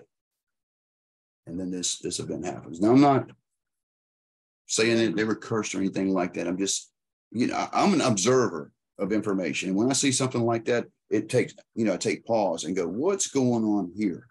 Okay, you shouldn't have chaos like that at these times. These are joyous times, even Passover, and what it commend, the sacrifice of our Messiah, and how it was basically rehearsed for 1,500 years after the time of Moses to the time of Yeshua, and then it's revealed at that time what it was all about. So for me, it's really an exciting time. My very first one, it was emotional for me, because it kind of hit me really hard of what it was really all about, especially when I went through the Seder and it just dawned on me, oh my gosh, this whole story is right before them this whole time. I thought it was amazing. So it's an amazing time. And there shouldn't be a bunch of chaos. And if there is, we should take pause and figure out what's going on. Why is there so much chaos happening here? So we start our count. It's Nisan 1 coming up. We go to the evening of the 14th. Of course, we've got unleavened bread and to getting the leaven out and things like that. But for the Passover on the 15th, when we're celebrating, that day is a what? It's a high Sabbath. You guys know why it's a high Sabbath? Because it's on the 15th. It happens on a Sabbath day, but it's also Passover, making a high Sabbath. 1 month later, we see that Israel is in Elim, and something really interesting happens there. We're going to cover that in another teaching, you guys, but I believe that particular chapter in Exodus proves, hands down, the number sequence of 8, 15, 22, and 29 because of the numbers given. And a matter of fact, every time you see the Shabbat mentioned in the scriptures, you're going to see those days. 15. If you've got the 15th, guess what it does? It marks out the rest of the month for you. You see this about 7 times in the scripture. 7 different places in the scriptures where we can reconcile a Sabbath based on the number 15. You know what that tells us? That all of the year is in that same pattern, you guys. And I hope you're going to see that in that teaching, you guys. It's very powerful. A lot of people woke up when I broke it down the way I've done before, very rudimentarily and visually, seeing the count and seeing how they were on that count for 40 years plus. But we know for 40 years, continually in the desert, 8, 15, 22, 29 were the Shabbats. And if you know anything about this movement in your studies, you know that is absolutely the lunar cycle and the quarter face of the moon. They didn't have digital. They didn't have Facebook. They didn't have cell phones, you guys. This is how they reckon the time. I've told this many times, that if you'd gone into a coma in the ancient times for a few weeks and suddenly woke up, you know how you can know what day it was? Not by walking out and looking up at the sun, you guys, because it looks the same every day. But if you had woke up and walked outside and looked at the cycle of the moon and where it was in the sky, you could know exactly what day of the month it is. That's a fact. And most people could do that in ancient times. Why? Because that's what they had. They had the stars. We've lost that in this generation that we're in. We can't even read the stars anymore. Good to know that they have phone apps that you can use to look at the constellations and kind of get familiar, because it does play a role in prophecy, you guys, in the end times. So it would behoove us to learn these things, okay? But it's Yahuwah's design. It's his clock. It's perfect in its design, and we can't manipulate it. You can try. You can fix days in the calendar all you want, but it's not correct. And this unfortunately happened in 325 AD under the Emperor Constantine. Put a lot of pressure on Hillel II to come up with a calendar. This is what they're using today, you guys. The day is fixed on a Saturday. Rome come up with its own Sabbath, Sunday. And from that point on, you guys, Judah was keeping a Saturday. Rome was keeping a Sunday. But again, this happened 325 years after Yeshua. So what does that mean?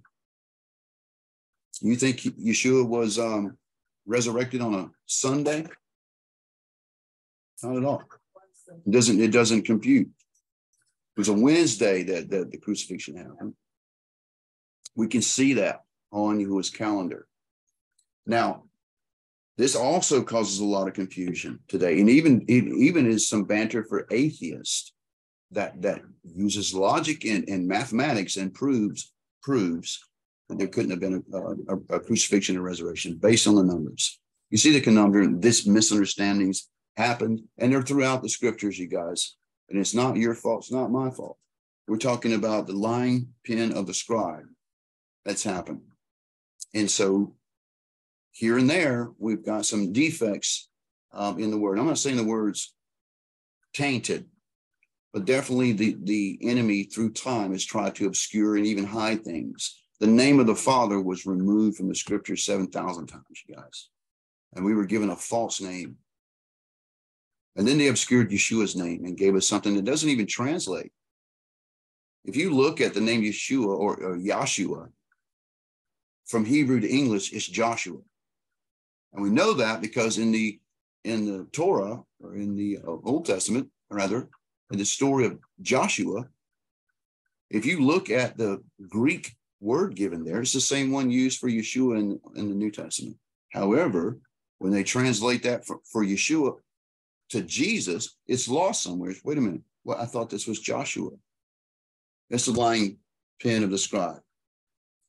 And it's confusion. And we already know where that comes from.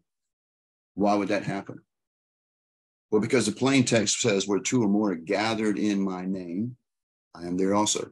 So don't you know that in the handbook of the enemy, probably on the first page somewhere, it probably says we got to get rid of the name. Does that make any sense? There's power in the name. This is why it was taken. And some Christians will argue with that and say, no, God wouldn't let that happen. Well, Yahuwah did let it happen.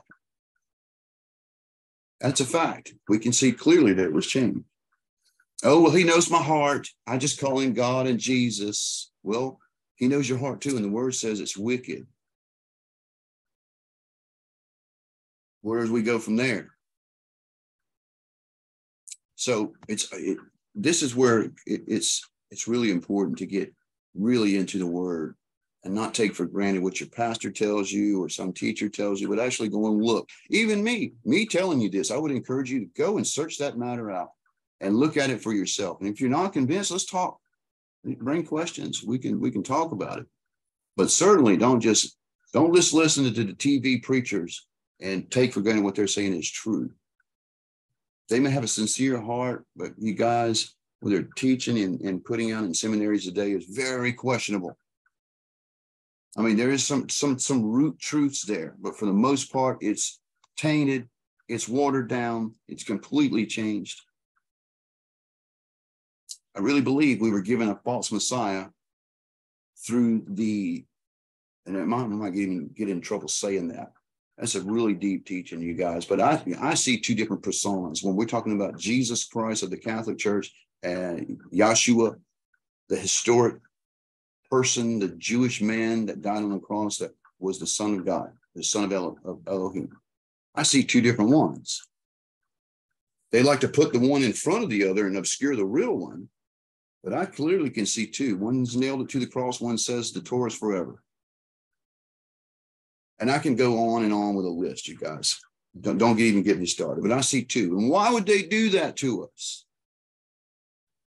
It's called bait and switch, if you didn't know. The enemy used a trick. He gave us a false one. I think Yahuwah met us there because in Leviticus, I think somewhere in Leviticus 17 is where it says the congregation is not held accountable for ignorance or even deception like this. So you got saved in the name Jesus, right? I did too. I've seen healings in the name Jesus. That's where we were in that deception. But then, as you know, with relationships, you get to know someone, you find out the truth, you find out the name. And that's what happened to me and many other people is, we got saved under the name Jesus. We called him God our lives. And yes, he did meet us there. And we did see salvation. We did see healings and all those kinds of things. But you know what? He taught us the name. And I believe there's power in the name. The actual name. I'm not saying there's not capabilities of the Father to meet us. That's not what I just told you. He'll meet us where we are. But when there's a relationship there and the time's right, I've also learned that too, that he sealed this information to a particular time. It wasn't available to my grandfather or to anybody that came before us. I believe it's connected to the curse that's in Ezekiel 4 and a part of that we were just to forget. And Yahuwah allowed it. Then what does he do? He brings us back, just like in the story of the prodigal son. We come back to the Father. He's revealing this to us. So that's where we are, you guys. We got Passover coming up in like 16 days. Yeah, 16 days. So if you're going to participate in that, now's the time to get ready. Now's the time to get the leaven out and all those kind of things and get ready. And you should see a full moon at Passover, just like we do every year. It's part of it. So that's what I have for you tonight, you guys. I appreciate you letting me talk and share that with you. You guys got any questions or anything you want me to cover? Thank you, Jonathan. Yeah. And this is Matson, and thank you, Jacob, and for your presentation. Absolutely. You said new moon will be on the 22nd? That's when we're going to see the first, and that's when we're going to see the sliver. New moon day is actually the 21st. So we see the sliver on the 22nd. So yeah, that's, and I know Walter does it differently. And you may see a day difference based on how they reckon. That's another teaching, how people reckon the new moon. When is it? Is it when we don't see the moon? Is it when we see the first visible crescent? We know that new moon is over, and we're at day 1. We're coming up into day 2 at that point. So I hope I didn't add any confusion to you guys. I know Walter does it differently, but if it is, it's one day. It's not going to be a huge difference like the full moon, new moon people. Okay. Okay. So this is Martin. So you go by the side. I'm sorry. Go ahead, Matson. Go ahead, Martin. You're very kind. No, I don't know how Walter does it, but I'm thinking I'm asking you a question. And it seems the will happen the 21st. Yes, 21st is no moon. That is technically new moon day. Yeah. When we see the crescent at the end of the next day, that's when we know new moon is over. We can only know new moon is over when we see that crescent. Otherwise, it's going to be, it can be a 2-day new moon. Does that make sense? There could possibly be 2 days that you don't see the moon, that it's completely obscured. And it's because the rotation is like it's not a circle, it's oblong. So it ebbs and flows. And so this is why at the head of the month, we have to view it and cite it, because it can be one of those days. Now calculations and, supercomputers have gotten really good at calculating that ebb and flow of, was it going to be a 2-day or a 1-day? But this particular calendar that I'm looking at is only calling it for 1 day. So that means on the 22nd, we will see the crescent, and that will be our signal that new moon is over. We have started the month. Does that make sense? Yes. Yeah. But let me get this straight. But you said that will be the first day, the 20. You said that will be the first day, but you said the Passover will be on the 6th. Yes. It will be on the 4th, on the 6th, on the 6th. No, it's gonna be on the 6th. That's the 15th. If you count from if you count from the 20, let's see. Second. Yeah, if you're counting from new moon, so the next day is day 2, right? So that's the 22nd. So you got 1, 2, 3, 4, 5, 6, 7, 8, 9, 10, 11, 12, 13, 14, 15. Yeah, I see that. So this calendar I'm looking at is has a discrepancy in it. So they're counting from what? They're counting from 1, 2, 3, 4, 5, 6, 7, 8, 9, 10, 11, 12, 13, 14, 15. Yeah. So this calendar is we're supposed to count on from the 22nd on. And then that's the Passover will be on the 4th. I got the 5th or the 6th, Matson. And so and I'm going by this calendar, and I hate doing that because I'm a believer that we're supposed to witness the moon. So this one's only showing a 1-day new moon. So that's what I'm basing this on. I happen to notice that Parable of Vineyard probably did the same thing, because he just did a video and corrected himself and called the Passover. And he's going off of when the new moon is going to be sighted. Now, I think that they're calling for it, if I looked correctly, on renewedmoon.com. Let's go there real quick, you guys, and look at this together.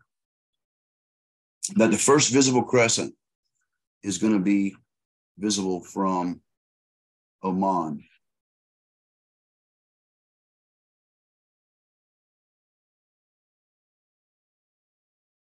And they're not even sure. It's probable. So that's where it's important. Somebody has to view the crescent so we know where the mark and to count from. Yeah. But that does put the full moon on the 15th, which would be the 6th on this calendar. So, the evening of the Passover technically starts on the 14th, and with all the process and everything that we're going through. So, but the sign that we see that it's Passover's completed is the full moon, right? When we see that. And incidentally, that's just when they leave at the evening of the 15th. Why? Because it's the Sabbath. They wouldn't have left in the daytime. So they're waiting till night, and it's a full moon. So this calendar is showing that it's the 6th, Matson.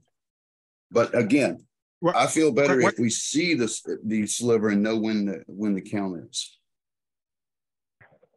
What is the calendar you're looking at too? This is it's called the 2023 moon calendar that somebody gave to me. Now there's ministries that are putting these out. Okay. I know that Zen Garcia is putting these out, but that's the thing. It's hard to calculate unless you're using a supercomputer how many days it's going to be for each month, whether it's going to be a 1 or 2 days. And sometimes they're wrong. They can be off one day. And so, that's been a long going argument and debate with me and some other people's, but even still, I got this one and I'm looking at it and I see that we're in a waning crescent tonight, which means that it's going to put new moon tomorrow, and we'll see most likely on the 22nd. Yeah. No? Yeah, I agree with you. Yeah, I agree. So, and Orthodox Jews have the but Passover on the 5th. Yeah. Yeah, see, we're even getting discrepancy on the different calendars. And Adam even said that on his video. But now I'm discovering that just from this, and I don't even know who put this out. It just says moon calendar on here. But again, this goes back that this is why there has to be. You're breaking up a little bit, Matson. What'd you say? Oh, yeah, I said when you calculate the new moon will be on 22nd, it will bring you to the 4th as the Passover. Yeah. And again, that's very possible based on when we see that moon. But I'm just telling you that this has got it on the 6th, and where they're marking it, yeah, it shows the 6th of the 15th of Nisan on here. But this could be wrong. That's why we're supposed to go with 2 witnesses to cite the moon. Maybe Jonathan check. Maybe they when they get the Passover, when they get the new moon, 22nd on 23rd. On this calendar, it's showing the new moon on the 21st. On this one. 21st? On the 21st. But then they're 21st? showing on the 21st. But Close the door. Then they're showing. Can the phone number? Hey, phone number 1496. Please mute your mic.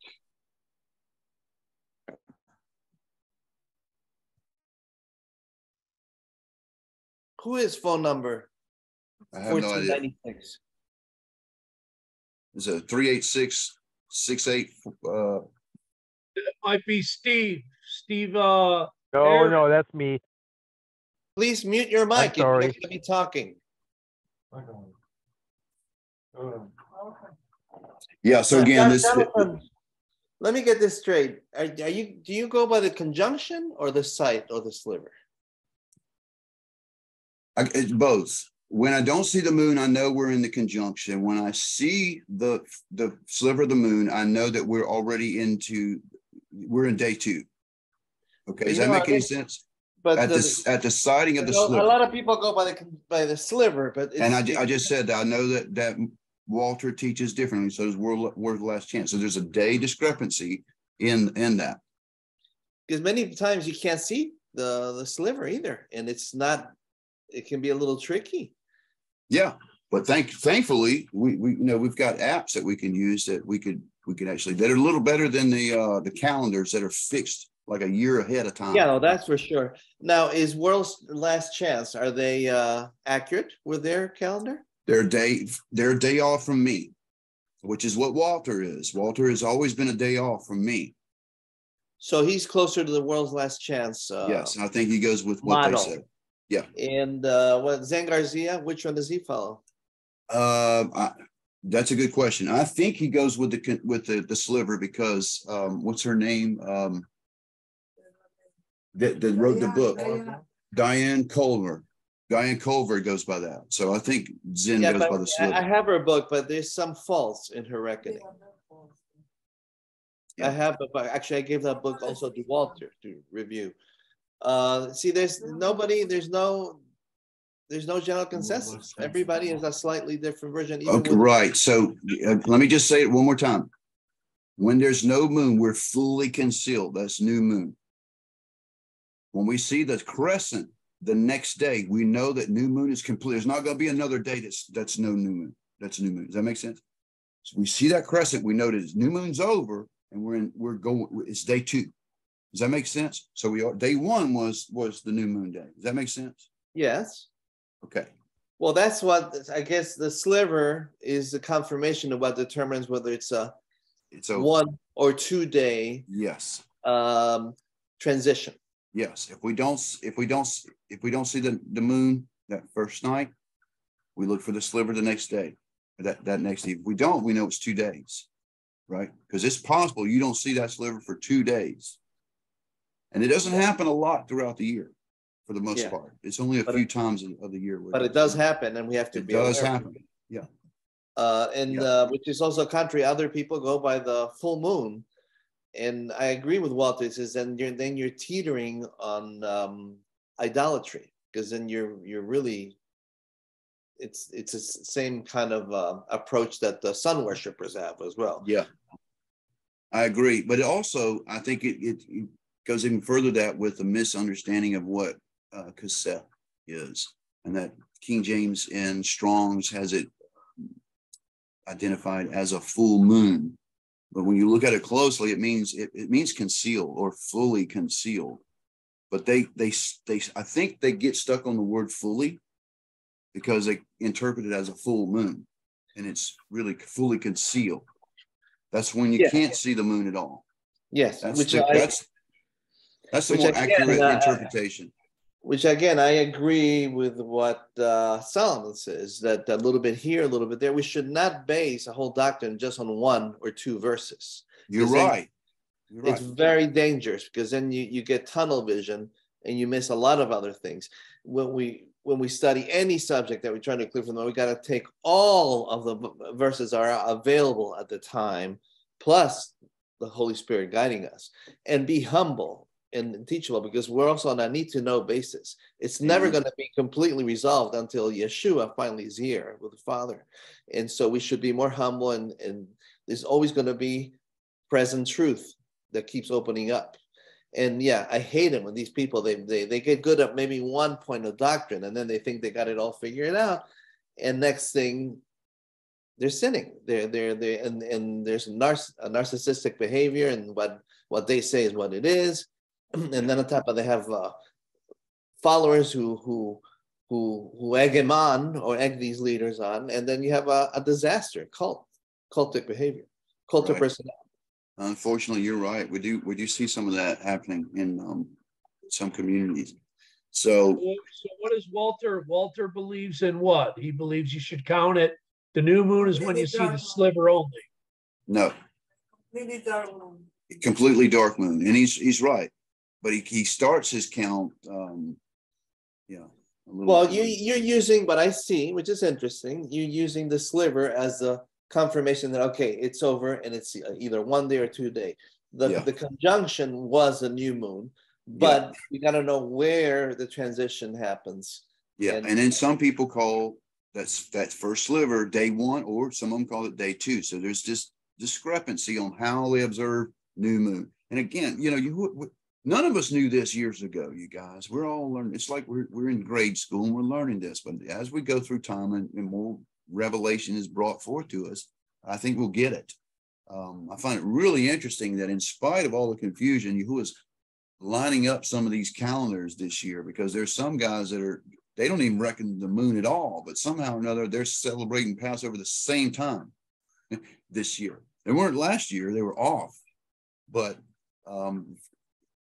you're on, and so, you know, Yahuwah knows how he does these things. I couldn't imagine it. The Holy Spirit told me one time that when we see what happens in the upper room, what happened in the upper room during the time of Shabbat, and I don't like to call it Pentecost, you guys. That's a whole nother teaching. It's a misnomer. You can't grow wheat in 50 days. It's actually a count of 2 50s, okay? But that aside, when they're in the upper room at Shabbat, there is a caveat to why the Holy Spirit fell upon them. You guys know what it is? They were in one mind and one accord. They weren't on 5 different calendars. They weren't bickering back and forth. They were in unity and one mind and one accord on that day. The Holy Spirit revealed to me that this is going to happen again. And it's part of the outpouring of the Spirit upon all flesh. And I think I can't imagine that. That's like so far beyond. You know, it's like herding cats. You guys, if you ever got 5 or 6 cats and you're trying to get them to go in all one direction, you can't do it. They're minded. Goats too, but really bad about that. But to get everybody on the same sheet of music of all different kind of backgrounds is so astronomically. Yeah, no, nothing less than a miracle. I mean, yeah, it's got to be a miracle. Because right now we couldn't be more polarized. Right. It's just like we're just so far apart. I can't see it, but the Holy Spirit's told me there's coming a day where we're all going to be united in this thing.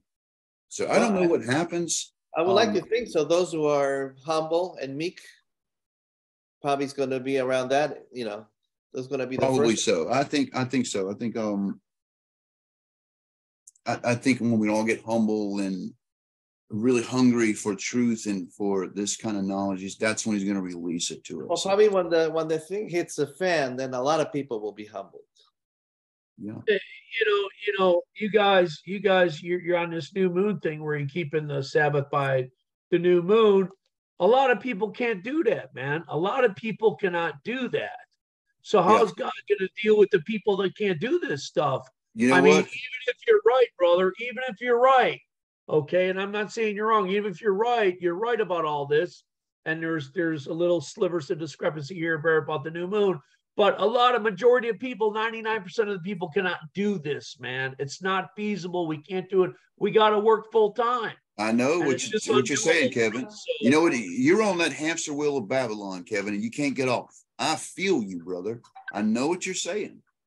Unfortunately, there's nowhere in the scriptures that says, except for, or, you know, there's an amendment for these people who have these 9 to 5s and stuff, brother. Jonathan, can I address that for a second? Sure, absolutely. Kevin? Yeah. Hey, brother Kevin, you got to be careful. Your thought pattern on this, it's no different from when we were learning about the Sabbath. A lot of people, when I study the Sabbath, they go, well, maybe you're right, but I can't do this. This is what everybody does. And I work during, Saturdays, and there's no way I can get. Then it's like, who are we going to obey? Are we going to obey God or man? And who are we going to trust? Can God not supply all our needs when we obey, even though we don't see the way? It's just it's like anything with as we step into further into truth, it's gonna set us apart even more, and that's what the word sanctified means, being set apart. So either we can't expect to be sanctified and to yet remain in the world. The Lord is slowly and mercifully drawing us out of the world in a way that hopefully we can handle, but we have to trust him, and he can more than supply for our needs. And if he closes the doors, then he can open a window or another door. Absolutely. So That you gotta watch out, because that's revealing a bit lack of faith. And I agree with that. I agree with that completely, but he's got to open the doors and make the provision for it. You're right. I mean, you pray the prayers, your heart's willing to do it, but you know, he has to open the doors. Another thing is, Brother Jonathan, are you gonna can you get anybody to do can you get anybody to do the CBDC code? Have you known anybody, Brother Martin or Scott Bennell, any one of these guys that can do the CBDC? Because this thing's coming down the pike. They implement this digital currency where they get rid of the cash. I mean, somebody's got to get on this stuff, man, and do this. So we know what's coming. I think there's a couple of guys that are looking at that kind of stuff, but I really haven't had the time, man. I've been dealing with stuff, trying to get back into the bee business and dealing with the things that I've been dealing with. Yeah, if you could get somebody to get on it, because this is coming down the pike hot and heavy. So this is the whole, I've seen the plan of the whole damn COVID thing.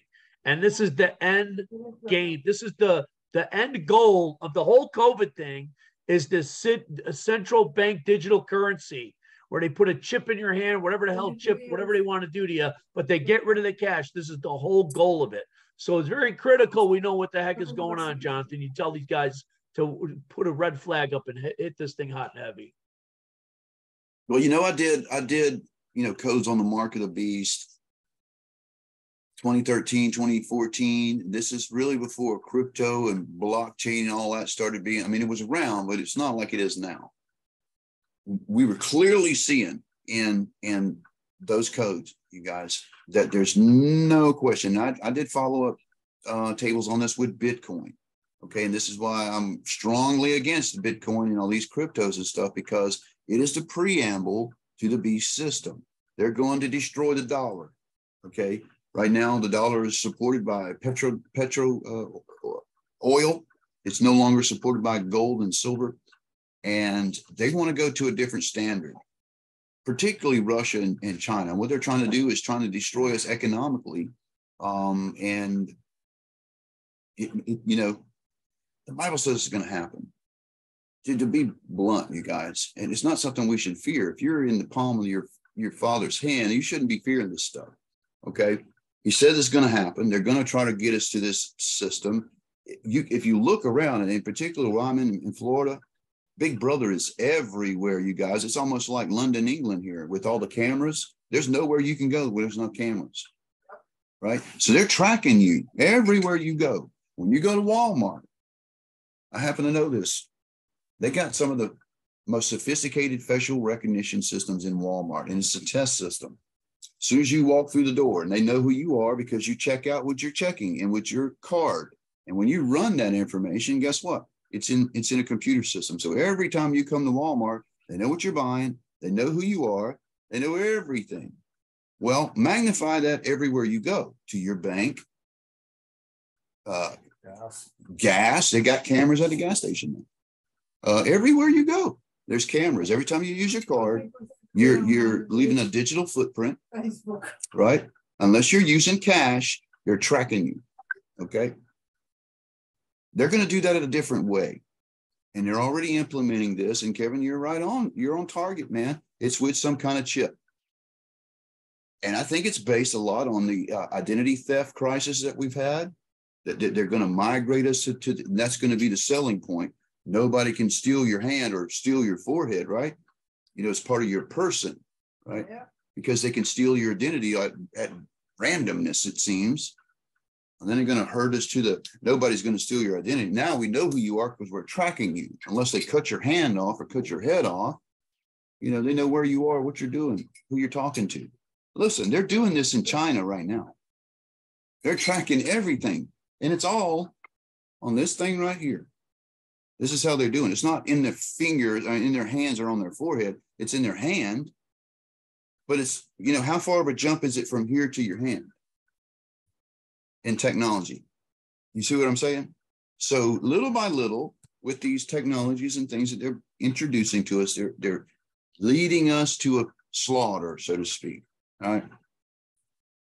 So we see it happening. We even see it coming down the pike, as you say, Kevin. Yeah, we could probably find information on this in the codes, but what do? What do we, we don't pray it. We don't pray it away. Yahuwah says it's going to happen, right? Yeah. We can pray for protection and pray for wisdom on it, but it's the word's going to be fulfilled. These kind of things are going to happen. But it should be encouraging, even in the face of what does the scripture say? Though I walk through the valley of the shadow of death, I feel no evil. Right? We should take comfort in seeing these fulfillments of scripture, because we know, what does it mean? Huh? He's coming soon. He's almost here. Maybe even in our generation. I couldn't imagine that.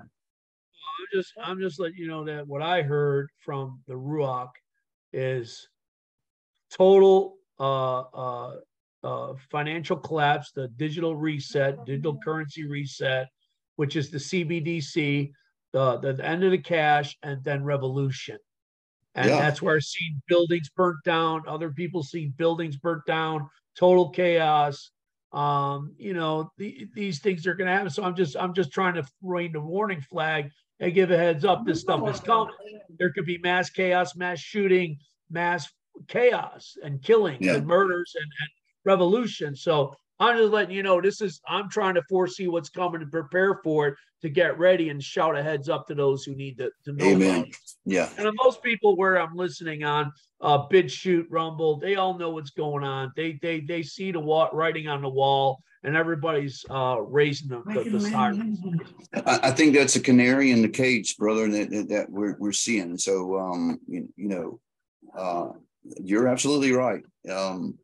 I think it's inevitable that those kind of things can happen. But again, what does that mean for us as believers? It means we're very close. It gets darker before the sun rising. You realize that, right? So right before Yeshua comes back, it's going to be dark. It's going to be some bad times. But the scriptures tells us, blessed is he who endures until the end. We got to endure and overcome. That's right. We stick together. And here's another thing, and I hope this is encouraging. Guys, what the Holy Spirit revealed to me about the Hebrew community, the set apart community, the remnant in the last days, is he's going to gather us into these little groups like stalls in the field, that we're going to be standing with each other and supporting each other. You can't take a stalk of wheat and stand it up by itself. It'll fall over. But you can grab a whole clutch of wheat, bind it together, and stand it up in a field, and you can stack them all together. The reason they do that is because if you lay it down, the grain will get moisture. It'll get crushed under the weight of all of the grains. They like to stand it up. You'll see it in every old time picture of, and they don't do this anymore, you guys.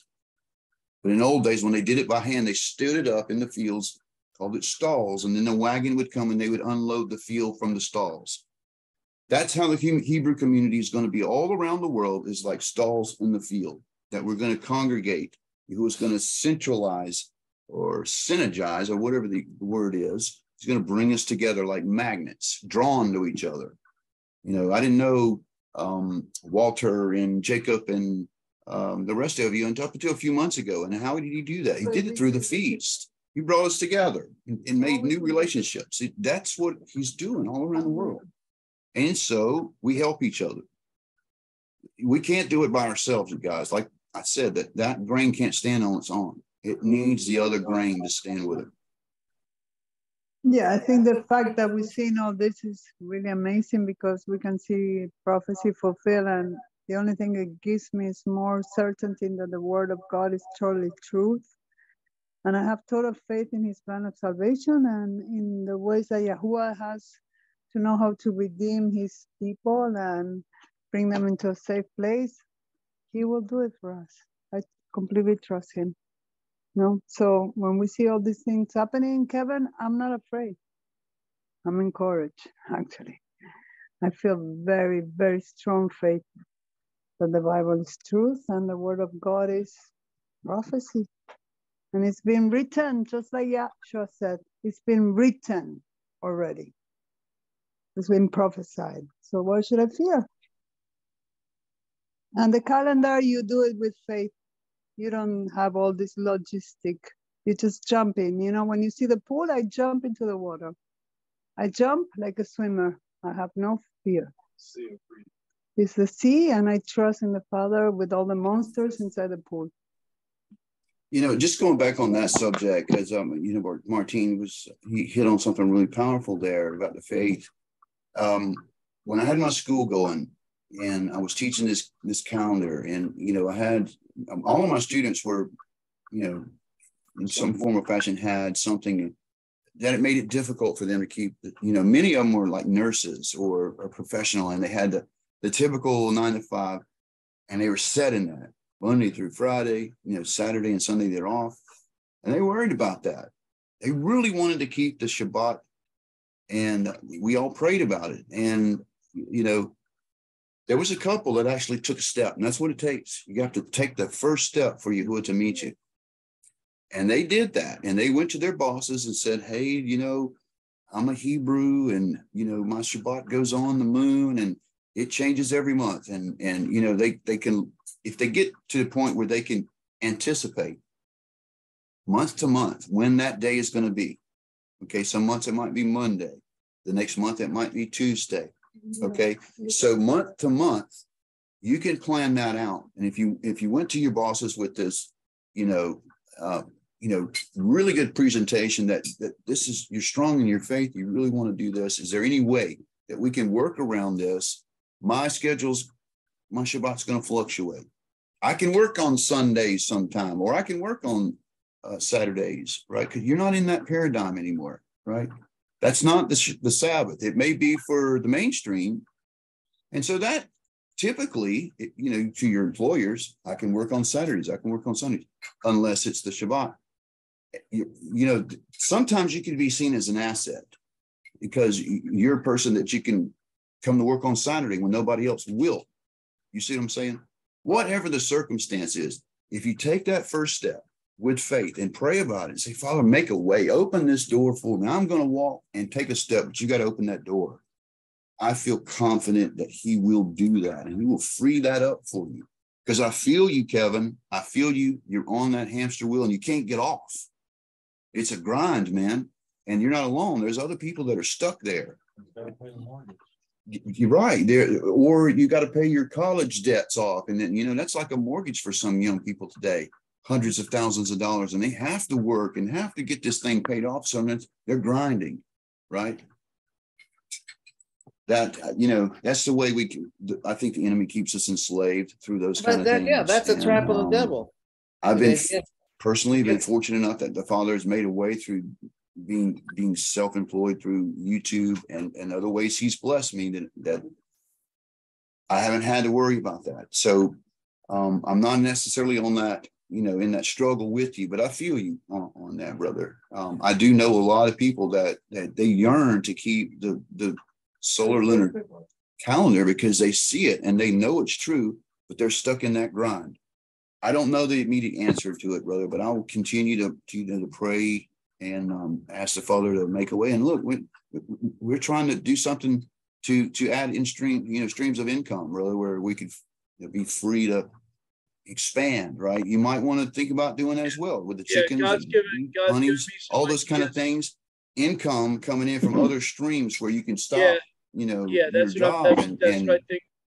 You know, do something like that. Does that make sense? Yeah, I'm trying to get multiple streams of income coming in right now. I think you're muted, Kevin. Yeah, hello. Can you hear me? If you're talking. Can you hear me? Hello? He's not. Well, that's all I got, you guys. What did you say for the name of Yahusha? The Yeshua's name. It's not Yeshua. You said Yehoshua or Yahusha. Oh, I can't hear him because we're muted. I'm sorry. Yeah, can you hear me, Jonathan? No, he can't. Me, Jonathan? You can't. Okay, so I don't know why he can't hear. He must have accidentally muted his. Now he muted his mic. We're trying to manage the echo because 3 of us are sitting in here on devices. Yeah, can you hear me, Jonathan? Hello, testing, yes. 1 2. Can you hear me? Yes. How do you pronounce the name of Yeshua? I would say Yahshua. Yahshua. Yahshua.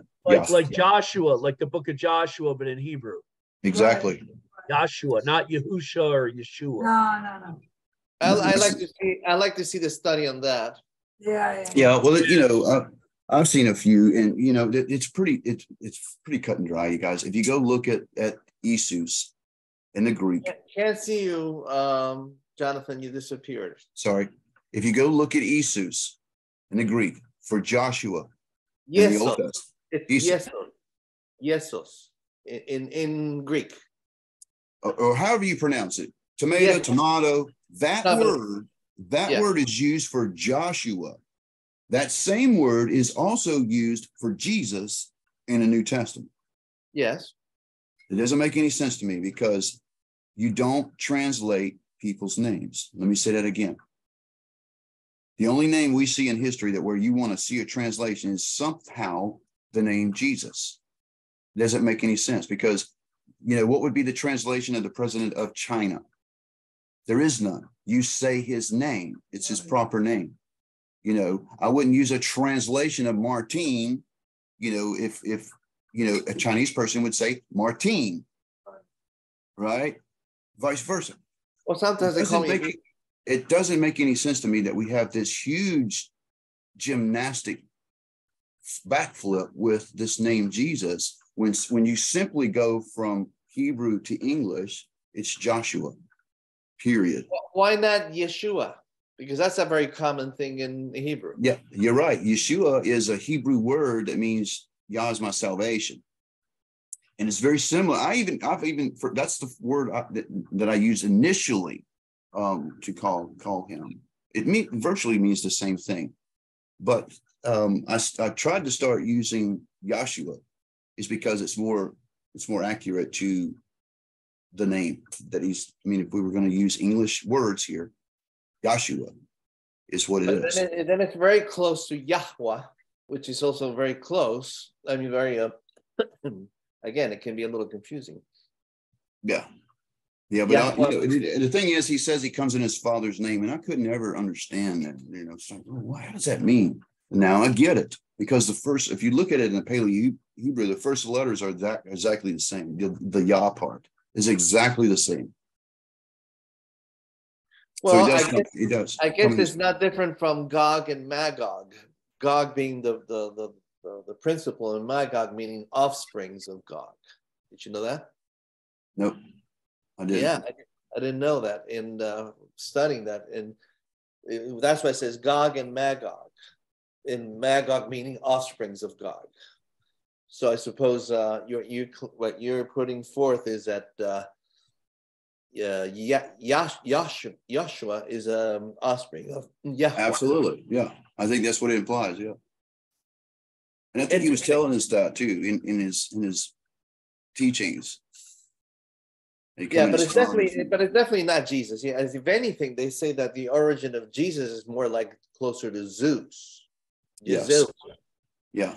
It actually, if you look at the historical etymology of it, it comes from the Jesuits and it comes from the Catholic Church and I forget the year, but it was from the Vatican. The word, okay, so if you look at the history of the word Jesus and the word Jesuit, Jesus is only about 500 years old, but Jesuit goes back a long way. Jesuit.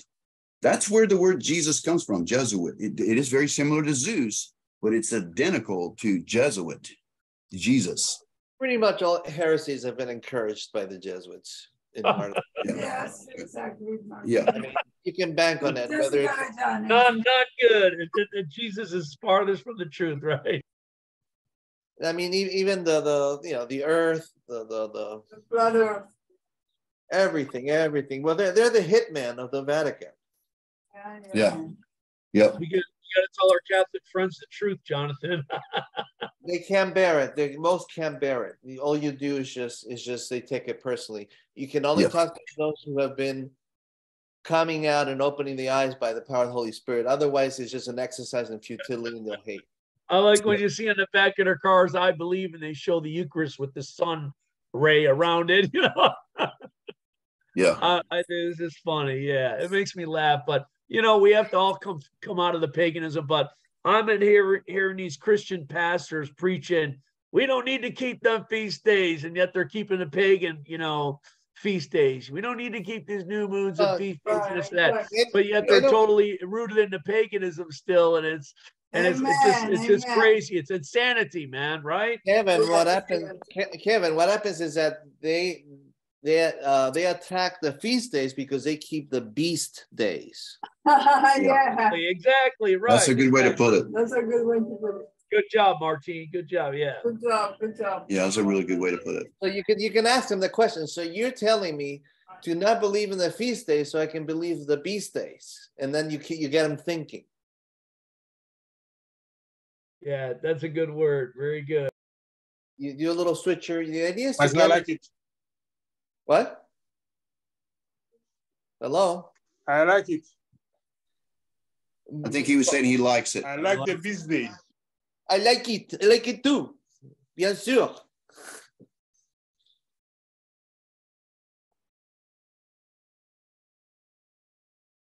Hello, where's everybody? Got to come out of that paganism, for sure. It's in everything. It's remember, it's been 2,000 years of this, so it's sipped in every crack of society, and it's a long coming out. But the important thing is to keep moving forward and let the Lamb. We follow the Lamb wheresoever it goeth. Yeah. And Right, Jonathan, they have Yeshua's name, Yahusha's name spelled differently in the Bible codes, right? So sometimes it's Yeshua, or sometimes it's Yahusha. Yeah. Sometimes Yehoshua. I don't know. I thought I remember you doing Bible codes where it was pronounced No. different. No, not pronounced Spelled different, but there is another differently. spelling with another vav, and Right. I think it's only used twice in the scriptures where that name it has two vavs instead of one. Yeah. But we found both of those names in because they're both there. And I don't really understand if anybody knows why that is either, why there's an extra vav in the name in those two occasions. But it's pretty interesting. I heard someone said it's a more complete spelling. In Judaism, and they like to truncate words. You know what I'm saying? Shorten them down. I don't know. Maybe it happened. I don't know why there's two now in those occasions where it's. But anyway, we found both encoded, so they're both there. But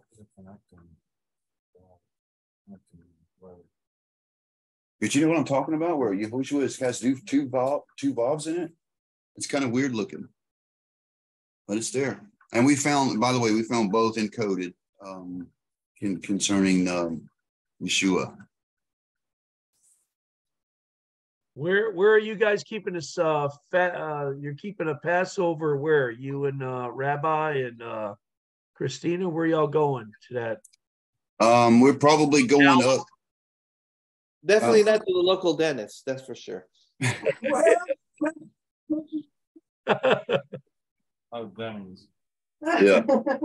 yeah. We're probably going up to the group up in the Panhandle up there. I think. Yeah, Perry. Oh, Perry. Yeah. Well, Perry's just south of us, so it's not in the Panhandle. Oh, it's south? I thought it was in the Panhandle. It's just north of Ocala, between Ocala and Live Oak. It's between Ocala and Live Oak. What am I thinking of? What's in the Panhandle I was thinking about?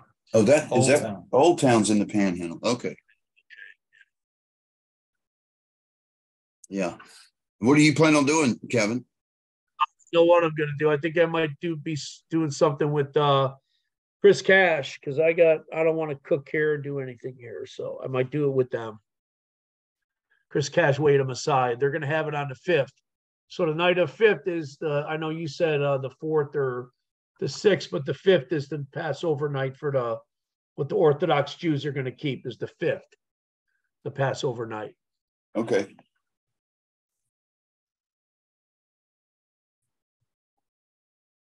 We have to watch the moon, see what happens. But I know a lot is going on. I mean, a lot is coming down. Usually they wait till after the Passover and then the crap hits the fan. So, that's when you shoot. That's when the Father says at the beginning of the year when kings go to battle. So this is a time after the Passover where we got to be ramped up in warfare and be fasting and praying. That's what I believe, is that, that's when the Bible says when kings go to battle is at the first of the year, the beginning of the year. So this is the beginning of the year. So they usually pull their stuff, and right after the Passover, they start pulling their strings and doing their stuff. I'm going to say something. Go ahead. There is a recognition in the Jewish community that Passover also is also a beginning of the harvest season. So while the main idea of the new year is incorrect, there's still a retention of that idea. So just wanted to correct that. But the important, what is Passover? In the tradition, Zecher L'Tziat Mitzrayim, this idea of the remembrance of the Exodus from Egypt. This could be very, very salvific. Can't hear you. Hello? Jacob, can hear you. Rabbi Jacob, you're muffled. Yeshua comes back when he will take not just a group called the Israelites, but he will take all of humanity, all who's left, into his kingdom, and that will be a not just to the promised land, but to a promised eternal beautiful Eden, so to speak. So Passover is with this concept of salvation, because there will be people who will not be passed over. There will be people who will not put the blood on the doorpost, so to speak, and therefore, because they do not put the blood on the doorpost, so to speak, they not be passed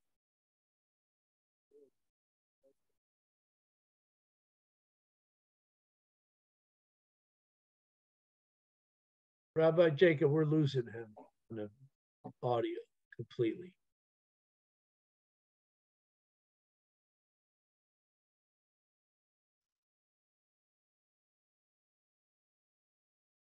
There are four steps in the process of salvation, and 4 different dimensions to that. And so as we approach Passover, it should be really a time of joy, because this last month of Adar is a season of joy. And it's also a time of new beginnings. Of Passover is the beginning of physical salvation, which points to the eventual spiritual and whole world or human salvation from the enemy. And so it's something very exciting, something to look forward to as we walk towards this period of time, understanding that whatever's happening in the world, which looks so dark, should never, as Jonathan says, overwhelm us. Yes, it seems like there's death at every place that we look. Every camera is a part of, we know is part of.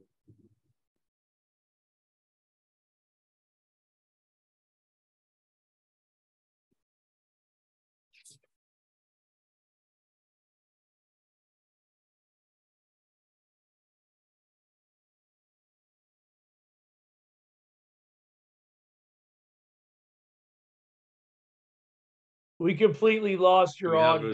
We're completely losing your audio, Rabbi. No slave could escape Egypt. But Egypt, they used not only technology, but they used the highest forms of witchcraft, and in order to enslave a people, right? You literally, just lost him on the audio. That's exactly what is going to happen again. It's going to be impossible.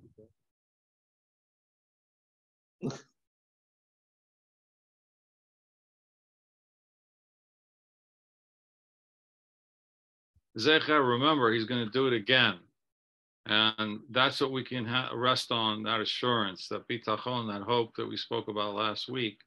The many blessings of hope is that joy that we can tap into, knowing that we can rest in assured hope that that the Father and their control and the enemy can enlist the entire world system and all the power of earthly might, and yet he will be easily overcome, as it's been promised.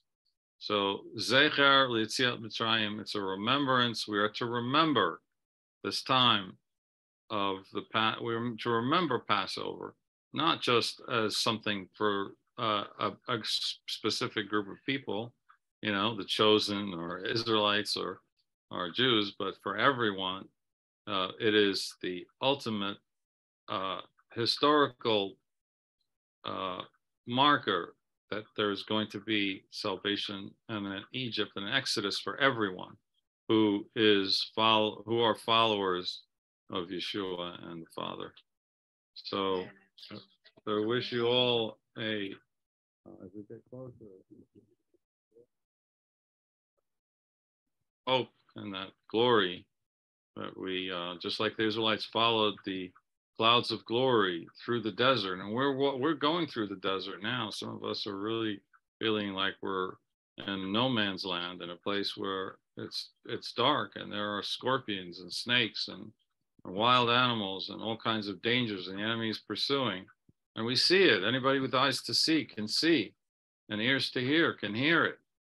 And yet we're not to be overwhelmed by it. And because it happened in the past, and God retrieved his people, and he will do it again. Amen. Amen.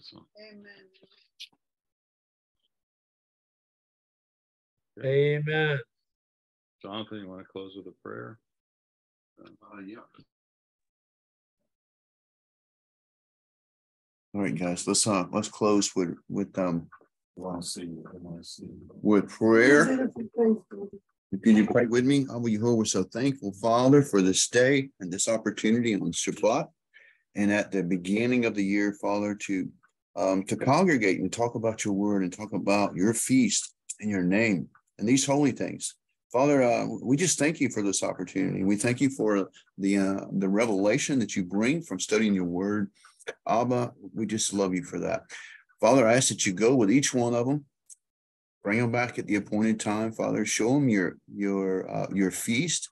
Reveal yourself in a mighty way during this time, Abba, and let them see the glory of keeping these days and how it's important to you, Father. Keep them safe, keep them sealed in your name and healthy. Father, if there are any that suffered, we ask that you would relieve them, that you would bring them out, that you would release them from whatever it is. We ask this in Yeshua's name. Amen. Amen. All right, you guys. We love you. We'll be gathering again before Passover, I'm sure, and talking about this. And again, I'll be going into more depth on YouTube on my channel about this. So next week is Wednesday.